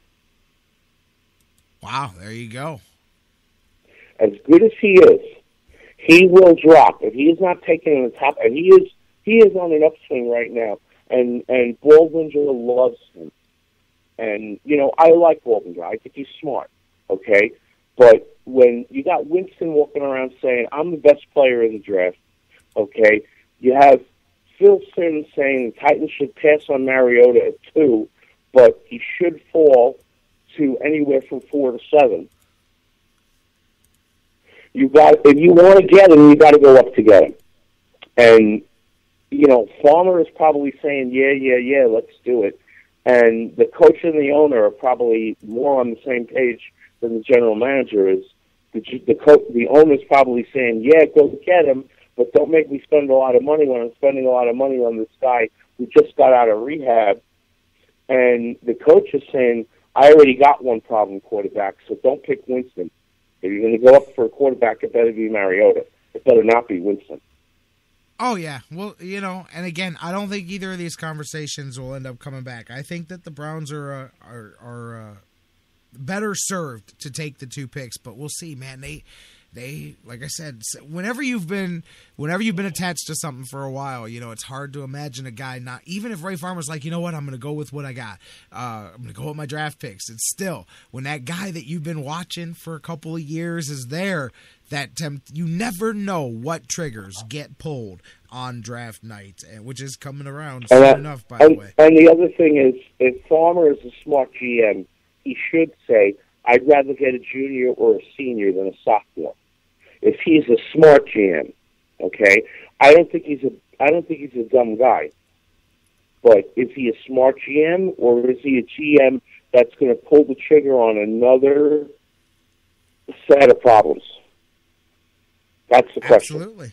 That's the thing, is sometimes you try, and that's what I worry about. I think that's what the Browns have done for the last however many years, is they've screwed up in the draft or whatnot with their player development and evaluation, and it's like you try to fix the previous mistake, and then You know what I mean? Like, and they, there was another time too in the late '80s where it appeared like the Browns tried to do that in their drafting, and it's why they lost the momentum of that great run, because everybody wanted to have hands in the draft. Modell and Schottenheimer, everybody wanted to have a little piece of the draft, and so they would screw up in one way one year, and then they would overcorrect. I guess that's the term I'm looking for. You overcorrect the other way, and you go, well, we have to hate that term when it comes to the draft. Well, we've messed up on the quarterback for 3 years in a row. We have to get it right this year, and I just use quarterback as an example. It could be any position, but like last year, the Browns did not draft a wide receiver. Now everybody says they have to take a wide receiver in the first round, and I do agree. I want to get an impact wide receiver in this draft. It doesn't mean it has to be with the 12th pick. It could be somebody else, but you run the risk. That's what it is when you're drafting for want, and when you're, instead of drafting for, drafting the best player available, you're taking guys because you have to fill that position. You need a quarterback. Even though there's 6 wide receivers better, you go take that quarterback because you need to, or you messed up last year and you're overcorrecting this year. And that's what I don't want the Browns to do anymore. Well, I'll tell you this. A better move, if you're going to trade up, a better move would be to swap 12 with 8. And some picks later, and make sure you get Devontae Parker, because he is the overall second-best wide receiver in the draft. And I think so. To tell you the truth, I think he's very talented. I think he played against comparable competition in the ACC. People are saying that, White playing in the Big 12 played against better competition. I disagree with that. I think the ACC has some tough defensive teams. That's where your so is. And J-Rocc, you're pulling out the late '80s. What were you, 6 when that happened? No, but I was in my youth. It doesn't matter. I look back now. I know the Browns' history. I know what happened. I was living through it then. I'm kidding.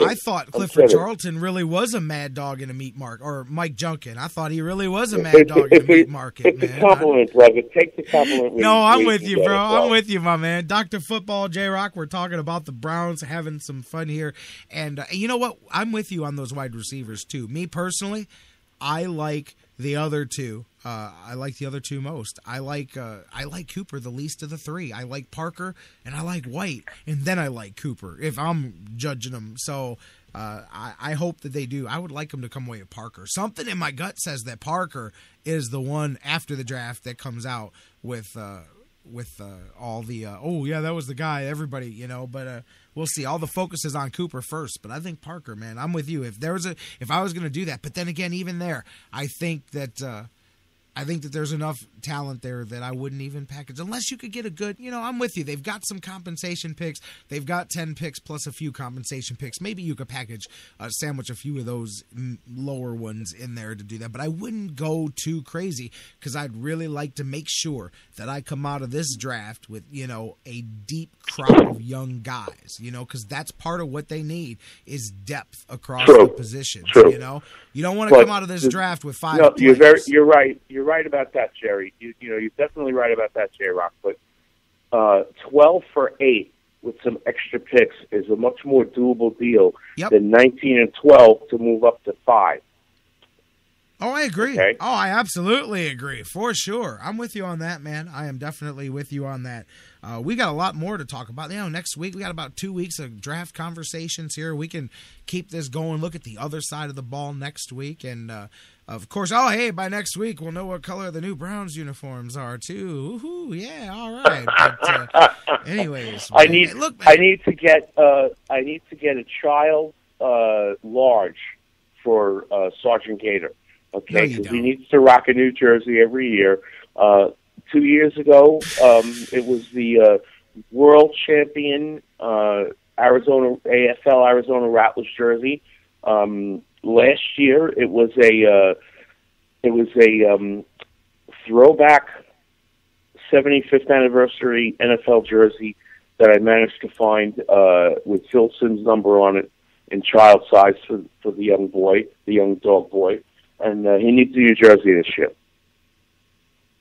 Oh, there he's got his Georgia jerseys. He's got his Columbia jersey. He's got his Fordham jersey. He's got his He's got his Butler jersey. He's got his Fresno State jersey. Got to get his Dog Pound jersey then, obviously. And there you and go. It's all good, man. There you go. Dr. Football, my man, great conversation. Glad to have you back in the fold. Hey, before we go, I wanted to bring up something. We talked a lot about the draft, talked about the Browns, and the draft is all about filling holes, depth, futures. It's all about the future. Well, the Steelers are really going to have to change the focus of some of their drafting here, man. You and I haven't talked in a couple of weeks. We talked a few weeks back with Werlitz when he was out, but they've now, in the last 7 days, Troy Polamalu gone, Ike Taylor also retiring here, and that's not only some well-playing players, but that's some experience ripped out of your defensive backfield and out of your team. That's a lot of leadership between those three players, instantly wiped off your roster. But that's a double whammy to lose the leadership of Polamalu and Taylor at the same time.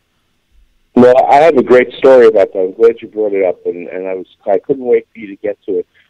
In 2012, I interviewed Franco Harris. And I got to see Franco Harris in the first game he ever played, an exhibition game in Yankee Stadium, when he came out. And I was a young boy at the time, and my father said to me, "See, that's what a running back is, okay?" And he made his mark on the Steelers franchise. Troy Polamalu made the same mark. When I spoke to him after the interview, off the air, okay, he said to me, the two most important players on the Steelers team right now are Polamalu and Ike Taylor. It's not the quarterback. It's not the running backs. It's not the offensive line. It's those two guys because they are the veteran leadership of the team. Now, for Franco Harris to say that 3 years ago, that means a lot. Okay. Oh, now, I didn't speak to him, but I spoke to his son this week. His son, he's one of my Facebook contacts, and my wife has been posting what's been going on with me on our Facebook feed and on the dog's page. And he got a hold of me and said, "Are you okay? Is there anything I could do?" And I said, "Is there anything my dad and my mom or I could do?" And I said, "No, we're all good. I really appreciate it." And but I said, "Let's talk a little football." And he's pretty knowledgeable himself, Franco's son. And he said to me, "I remember what my dad said about Polamalu 3 years ago, and now it's going to come true. There's going to be a huge lack of leadership on the team now. You watch." Oh, yeah, it's going to be a void. You don't just replace that, absolutely. And so that's something to keep an eye on, too, because I don't think they saw perhaps that whole vacuum coming with so many of them defecting. You can maybe anticipate one, but I think that's kind of a punch to the gut, and that's definitely going to take a step back for the Steelers here. They've just, like I said, they've taken a couple of shots to the gut here. You lost Jason Woods, and now you lose Polamalu and I haven't spoken to my friend. I haven't spoken to my friend who was a Steelers scout, who's retired now, but he still does some advisory work for them in the personnel department. I haven't spoken to my good friend Coach John Westenhaver in a while. I want to get a hold and get him on the phone and see what he thinks about this. And I will definitely do that during the week, and I'll get back to you what he said next week. For sure. And we'll get back. We'll talk some more draft. We'll talk some defense. We'll look at some tight ends, all kinds of the positions we haven't touched just yet as we march towards the draft. Dr. Football, my man, welcome back to the Sports Fix. Glad to be back, man. And you guys in the chat room, behave yourselves. LG, I got your message. Thank you very much. And the rest of you as well, Bruce and Brian and everybody. Thank you for your kind words and your outpouring of support. Dialysis is not the worst thing in the world. I'm a little disappointed that I have to start it in my 50s, not my 60s. But I really didn't find out that my kidneys were this bad until about 6 weeks ago. And it's kind of like, when you fall down the stairs, Jerry, you don't just fall down the stairs, you break something on the way down. Yeah. That's what happened. Hey, man, I'm just glad you're feeling better and you're back and you're with us, and that's all that matters, man. We'll 1,000%, man. It's a beautiful thing. And, I could do so much research while I'm on the machine for the 3.5 hours, 3 times a week I have to sit on the machine. It's really calming. I can put my headphones on and listen to some news reports or catch some music. or with my tablet, just keep myself up to date on what's going on. It actually makes me focus on work. Absolutely, and that's important, too. Got to keep your mind on it, man. Dr. Football, welcome back. Glad to have you, and we'll do this again next Tuesday, my friend. All right, my man. I'll see you next week. See you all on the radio. Absolutely. Dr. Football, Bill Checkus, back here on the Sports Fix. He'll be here next Tuesday. Hey, guys, while Bill was talking, breaking news. Talk about making my conversation with Jeff Gorman outdated from just 15 minutes ago. Sean Markham out of the equation, designated for assignment as the Indians make a little bit of a move here. They have announced the sign. Not only did they bring up Brett Hayes, he's been promoted to take over the backup catcher position, but they have signed the free agent right-handed pitcher Yolis Shashin from the Colorado Rockies, the free agent, 38-48 lifetime career record, 3.7 ERA. However, outside of Coors Field, which is where he played his entire career, he owns a 3.2 ERA. He had a couple of really strong seasons. He only started 11 games last year due to problems in the shoulder. Hey, this is the Indians we're talking about, of course. He's currently building up his volume down at Goodyear. He'll join AAA in a couple of weeks. He'll get himself major league ready, and then he should be able to perhaps step in and fill that Gavin Floyd spot for the Indians. We were speculating Sean Markham, Bruce Chen. Markham may end up still a part of the Indians organization, but as of now, designated for assignment, and he is on the way out the door. And Yolis Shashin coming in for the Cleveland Indians to perhaps fill that Gavin Floyd spot in the rotation. He was somebody that I know a lot of people had bandied the name about in spring training. He sat out there for a while. Nobody signed him. He was a free agent here. The Indians pull the trigger, make the move, and we'll see how it works out. They have a great track record at making guys like this turn into something halfway decent and make very redeemable signings out of this. Could this be the next one? We'll find out, and of course looking forward to updating you guys on that. Right now it's a minor league contract. Again, Shashin, 38-48, 3.7 ERA over 6 seasons, but away from Coors Field where they hit the ball all over the place, a 3.2 ERA and a much better looking stat split. So that could work out later on in this season. Could be a good reinforcement for the Tribe. We'll talk some more about that coming, but that was breaking news. Hayes is in, Markham designated for assignment as well. Let's take a break and get Doug Plagens, the voice of the Lake Erie Monsters, in on the conversation. The Monsters are chasing down the playoffs. They have 3 games left. They're 3 points out of the final spot thanks to a big weekend in Adirondack. We'll talk to Doug Plagens next about that and wrap up the show. Don't go anywhere. Doug Plagens, Lake Erie Monsters, coming up next here on The Fix.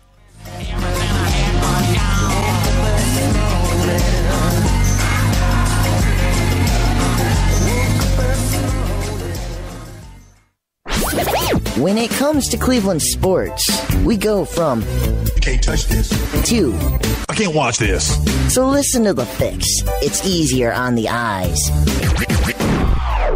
Guys, want to take just a second as we head into this break and remind you about the official business printing source of the Sports Fix, our friends at Signs and Ship. Signs and Ship, I'm telling you, Chris and Pam, they've taken care of me since day one, and they can do the same for you. Whether you're a small business that's already been established and you're looking to grow to that next level and expand your business, or perhaps you've got an idea that you just know is going to be a great business and you need to figure out how to brand it and how to promote it and put it out there, Signs and Ship is the place for you. If you need a logo, they can create one for you. They have a fantastic graphic designer.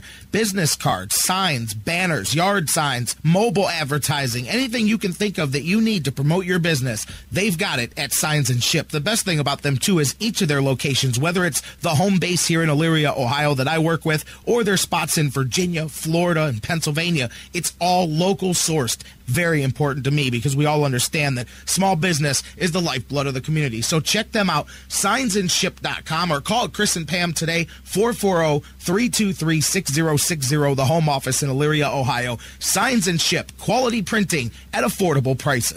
Portions of the Sports Fix brought to you by Fantasy Jocks. Looking to upgrade your league trophy? Check out fantasyjocks.com for championship belts, rings, trophies, and more. Fantasy sports lovers, you put so much time, hard work, and effort into playing week to week that it quickly stops being a fantasy and starts getting real. Real time spent making real decisions, creating real victory. I'm the greatest man in the world! And when the smoke clears, you want to show off those victories with a real prize. I mean, a really real prize.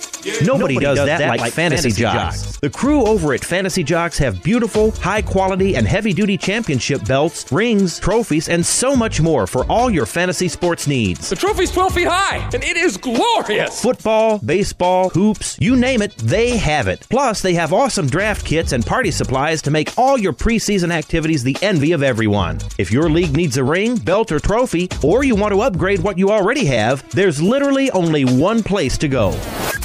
If you're going to be a fantasy jock, do it right. It's mine, the most magnificent belt ever created, and it's mine. With America's fantasy sports superstore, fantasyjocks.com. Sports Fix listeners, like us on Facebook today. Facebook.com/The Sports Fix. Hey, everybody, listen up. Listen up, guys. Hey, guys, listen up. No one should ever hit a woman. Not their wife, not their girlfriend, not their date. No woman should have to fear violence. Especially not from someone they know and trust. But that's the reality for too many women. We have to change it. It's up to each of us, because even one is too many. Violence against women hurts all of us. Growing up, I was ashamed and afraid of my father when he abused my mom. The worst abuse of power is when a man raises his hand to hurt a woman. We all have to take responsibility. So if you see someone threatening a woman, step up, speak out, and get help. Dating violence hurts all of us. So step up and help end it. Because one is too many. One is too many. One is too many. One is too many. End the violence. Because it's wrong. Because one is too many. Hey, this is Antoine Jameson, and you listen to the Sports Fix. Feel like a monster.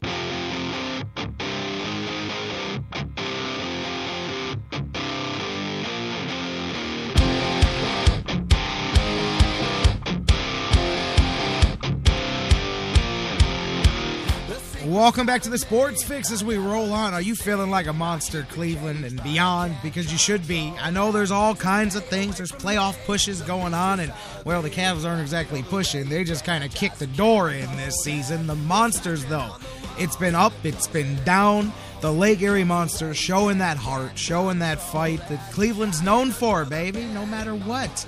Fighting their way back. They've put themselves into position. This is just going to be a fun weekend right here. You got the NBA playoffs starting, and the Monsters are fighting for their playoff lives. You can't, well, I mean, I guess if you're going to put your fate out of your own hands, you can't ask for a more exciting run than that.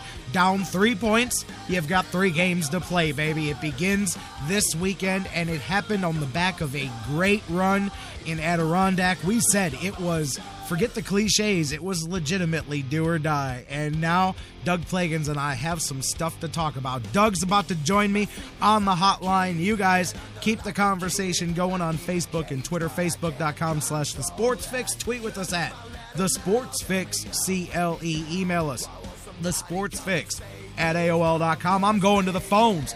Doug Plagens, he's got to be fired up, feeling good for this weekend. Doug Plagens, voice of the Monsters. How you doing, my friend? Doing great. We got a big final week coming up here, and, it's playing meaningful games into the final weekend of the season. So right now the stage is set for a photo finish in the Western Conference playoff chase. Right, absolutely. And I hear where you're coming from with the way you describe that, because I'm there too. I mean, obviously, you would like not to have other people having control over your fate and all of that, but to be where you are and to give yourself a shot at this point, that's all you can ask for, and it is going to be an adrenaline rush of 72 hours coming up this weekend. Well, to start off by telling you about the weekend in Glens Falls that just a couple days ago, the Monsters, they came up huge. And you and I talked about it before the game, and you called it the elephant in the room when I pointed it out last week. But, the back-to-back games between teams that were going into that weekend, 11th and 12th in the conference, you knew the team that came out on top in that weekend set, those 2 games, the team that came out better than the other was going to have a chance going into this final week. The team that didn't, probably not. And the Monsters won both games. So they did what they had to do to set themselves up here for one last push over the final week of the season. They've got 3 games to go. And that was kind of the preliminary playoff series right there. You had to take care of Adirondack, and the Monsters did in the best way possible with a pair of regulation victories. So now the Monsters find themselves 3 points out of the 8th and final playoff spot. Monsters with 3 games to go, Thursday, Friday, and Saturday. Thursday and Friday at home, Saturday on the road. Toronto has 4 games to go, so that's where the Monsters, you see they need a little bit of help. And it's going to be a big final weekend, but it starts tonight. The Toronto Marlies play in Des Moines against the Iowa Wild tonight, and Iowa's, the standings don't lie. They're the bottom team in the entire league. Yep. And the Monsters, they need help from an Iowa team that gave them some fits this year. And if Toronto wins this one tonight, then you go into the final weekend down 5 points, 5 points behind the Marlies, with each team having 3 games to play. At that point, the Monsters would need to win their remaining 3 games, and then you need a little bit of help from the outside. Toronto ends with a 3-3 as well. They will play Milwaukee on Friday, Chicago on Saturday, and Rockford on Sunday. So that's what the Toronto Marlies have coming up. The Hamilton Bulldogs are also right in that mix. They're the team that's right there with the Monsters on the outside looking in. The Monsters play them in back-to-backs on Friday and Saturday. So, those 2 teams are the Monsters and Hamilton both in the mix really until the final day because they're playing each other. Yeah, absolutely. I was looking at that as you were going through what was left on the other side of the schedule. I'm like, just all of these teams. I mean, Toronto's got 7 and 9 in their final 3 games. The Monsters have Hamilton, who's going to... Just looking at the Monsters and Hamilton alone, regardless of what happens with the other teams, those are 2 like last weekend. Just like last weekend, Hamilton's looking at it exactly like the Monsters. They're going, hey, we've got 78 points as well. We've got to win these. I mean, it's just a very exciting weekend all the way around, but you've got all of these teams knocking at each other. And you know what's tough? There are a couple things to point out. One, you mentioned the 7th place Chicago Wolves on Toronto's remaining schedule.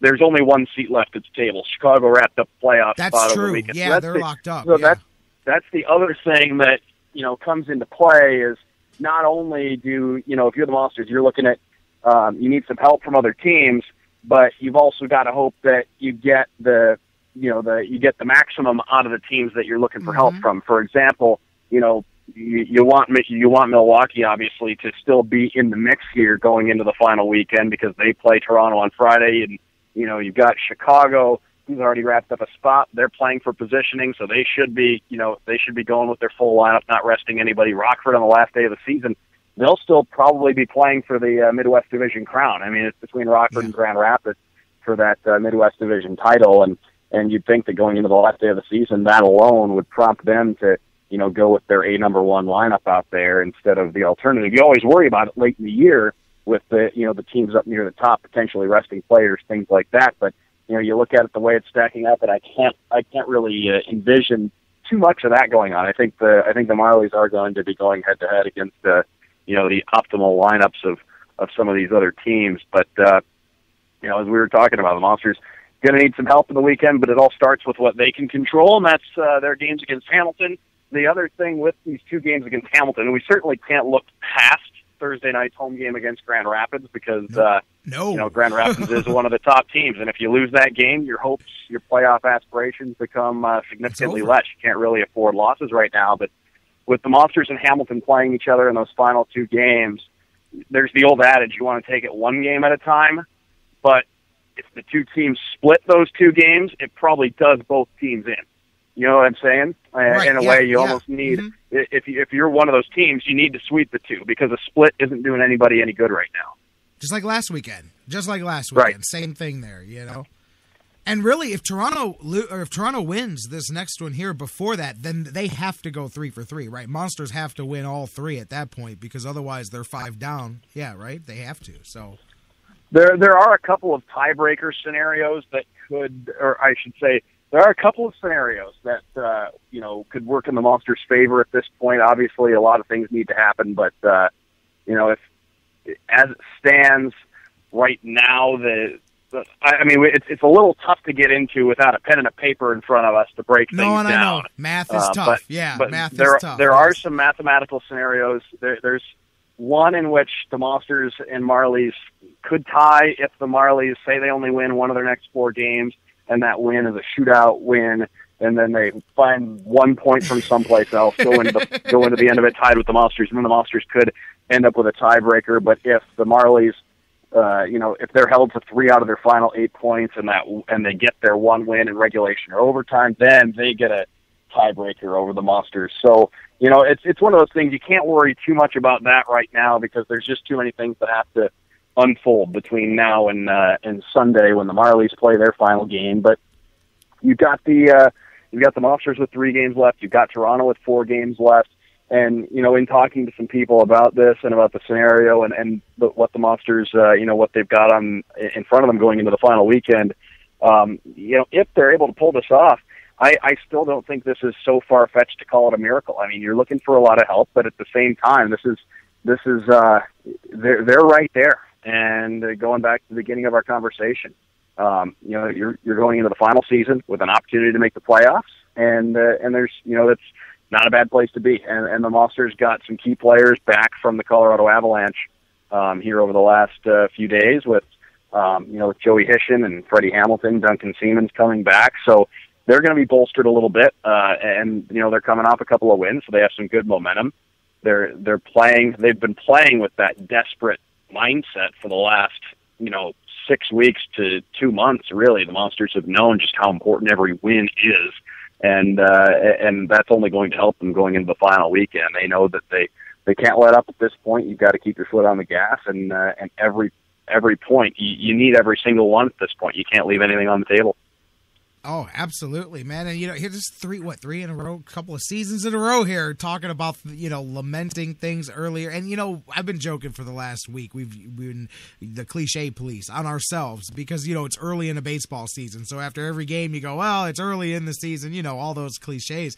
But this is where that cliche that you don't want to let other people control your destiny and you want to control your own fate, this is the backside of that. You say them so much that they sound like just whatever. But this is the backside, and this is a couple of years in a row of us looking back and going, boy, if they had only, this, that, and the other thing, and you can hindsight it all day long, and they still have a chance this weekend. But this is where you look back and just go, those little ones that you let slip away throughout the season, you kick yourself all off season when you fall a point or two short, and you look back and see all the places that you may have let them go. Well, it was a tough one on Thursday night when the Monsters lost 5-1 at home to a Rochester team. That's mathematically eliminated, but and Rochester had the Monsters' number this season. Sometimes teams just match up certain ways, and Rochester gave the Monsters fits this year. Now, coming off a 5-1 loss at home to Rochester, I think there were a lot of people thinking that one was the one that did it, but that was not the case. And for the Monsters to bounce back the way they did against an Adirondack team, over the course of the year, been better than Rochester. That was a team that was still in the playoff mix until the Monsters basically, punched their ticket to the golf course. The Monsters they took care of Adirondack. They did what they had to do. Those were 2 gigantic games, and each team knew it. I talked to both head coaches before the weekend started.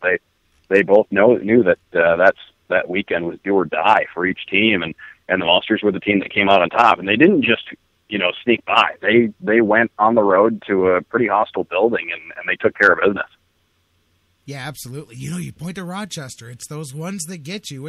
They went 0-3 against Rochester. What was it, a 14-4 spread on the season for the goal? Just one of those teams that end up having their number.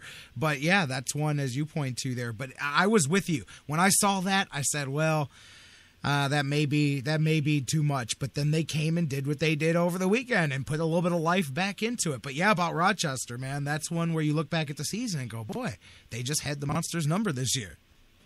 Yeah, and it happens across all sports for whatever reason. You see certain times where one team just matches up with a team a certain way, or the things that don't show up in the box score. Where one team was in their schedule compared to where another team was in their schedule, the things that don't show up. But you can't worry too much about that now. You have a big game against Grand Rapids on Thursday at home, And that's what's next up for the Monsters as they continue this push. And as I've said, you can't leave anything on the table now. And I think there are, obviously we've talked about there are clinching scenarios. There are elimination scenarios hanging up in the air too. And all that's out there going into this final weekend. And basically what it comes down to is you can't lose at this point. You've got 3 games left, and the Monsters are right there. And they have 2 left at home. So you guys, whether you're coming out to push them onto the playoffs, whether you haven't made it to a Monsters game all season, or whether you want to catch one more, I mean, this is it. I mean, the Cavs have their fan appreciation night on Wednesday, and then the final 2 home games of the regular season for the Monsters on Thursday and Friday, and they hope to perhaps bring some hockey back home to the Q here next week. But Thursday, 7 p.m., this is the big one. I mean, really, you don't look any further. If you don't take care of business Thursday, you might as well chalk it up. Grand Rapids, Thursday, 7 p.m. Exactly.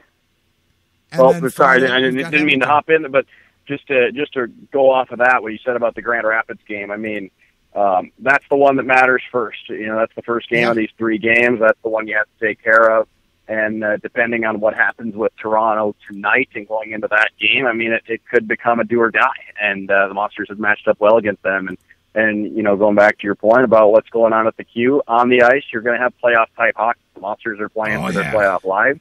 And Grand Rapids is trying to win the Midwest Division. So there's a significant bit on the line for each team going into that game. And, going into the next one, the Monsters in Hamilton on Friday, that's the final home game of the regular season. And again, you've got 2 teams that are going to be playing for their lives in that one. So there's a lot on the ice to see. Thursday's a Thirsty Thursday, last Thirsty Thursday of the regular season, and then Friday's our fan salute night. Everybody who comes through the door is going to have a chance to win a jersey right off a player's back. That's what I was going to ask you about, because I know they're doing that for both teams here this week. There you go, jerseys off the players' back, and it should be a fun atmosphere. And boy, if nothing else, just to still be alive, boy, that atmosphere will really be insane down there. But it all starts with Grand Rapids on Thursday, 7 p.m. puck drop. You can hear Doug with all of the call of the action. Doug, man, here we go, man. We're going to come back next week, and we're either going to be talking about a epilogue of the season or a prologue to the playoffs, man. Yep, it's going to be, we talk about it every week, and we always say, you know what, we'll have an answer to this.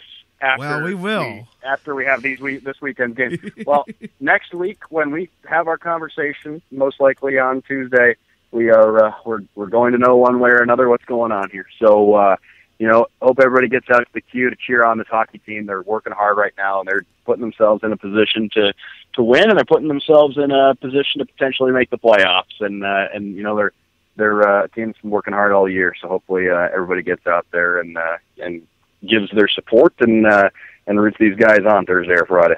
It's going to be a lot of fun. I mean, it's a sports jam-packed next 5 or 6 days. You got a slate of Indians games. Cavs will be starting their playoff run. Monsters here coming down the stretch. A lot of fun, and a lot of it. Stanley Cup playoffs start Wednesday, start tomorrow night. Tomorrow. And then the Gladiators have a huge game on Saturday against Philadelphia, and that's a game you can see live nationally on ESPN2.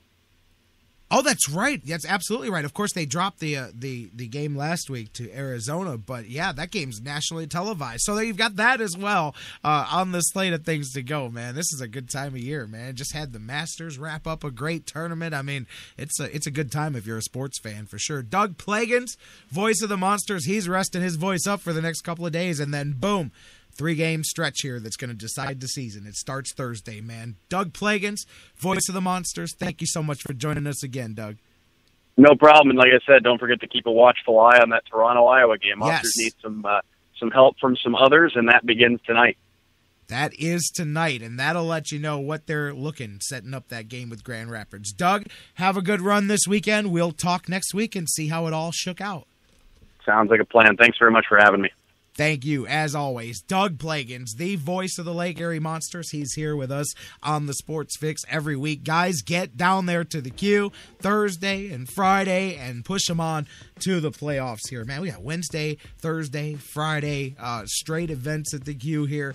You got the Tribe tonight and tomorrow, and tomorrow night, by the way, another one of those double shots with the Indians and the Cavs down there, and hopefully the Monsters can do it. Keep an eye on that game tonight, because tonight, a Toronto loss at least keeps a little bit of opening there for flexibility as far as the 3 games this weekend for the Monsters. A win there makes them have to go 3 for 3 this weekend. So we'll see how that goes. Keep an eye on that. We'll talk about it tomorrow. Man, guys, we're already at the end of another one. Another great show. Thanks to Doug Plagens. Thanks to Dr. Football and Jeff Gorman for joining us.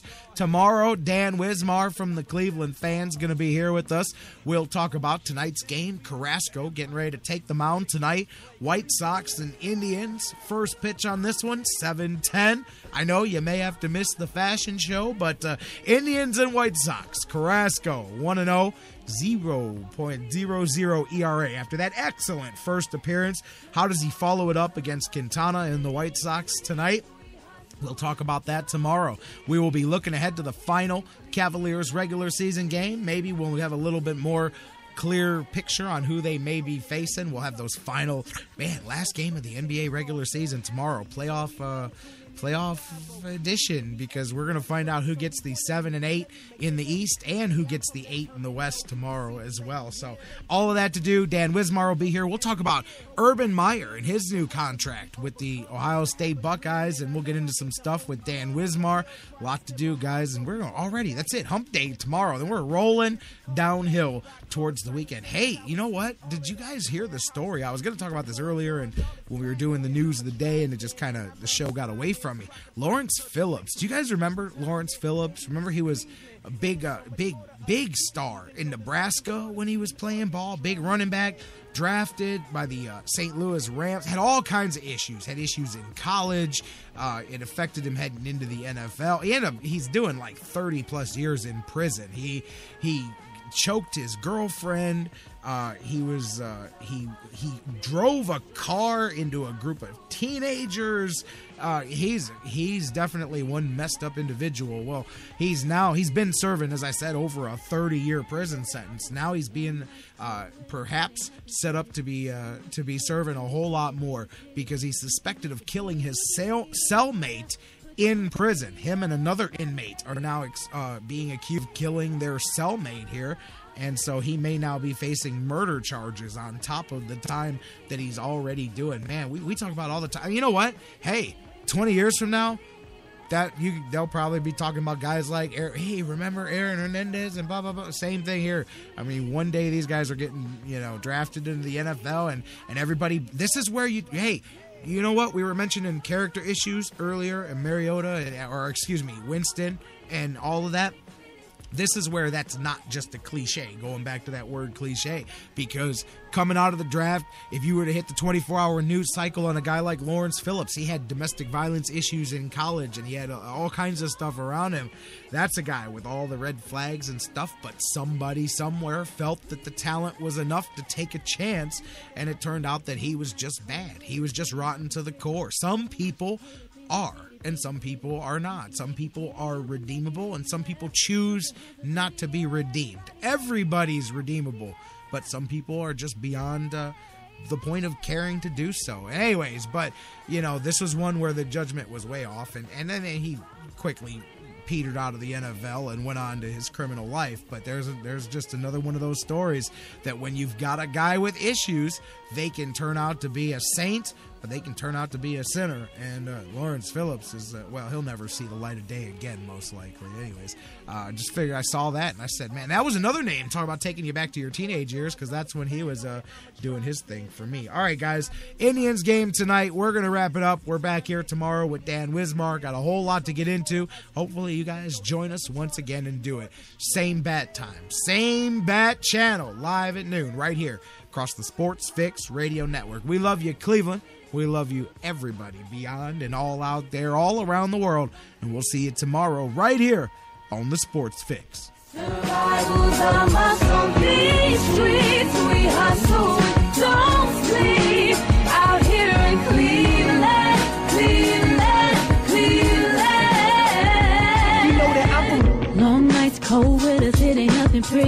So much hate up in this city, bitty city. If you can make it here, you can make it anywhere. Put your hands up in the air, everybody say yeah, yeah.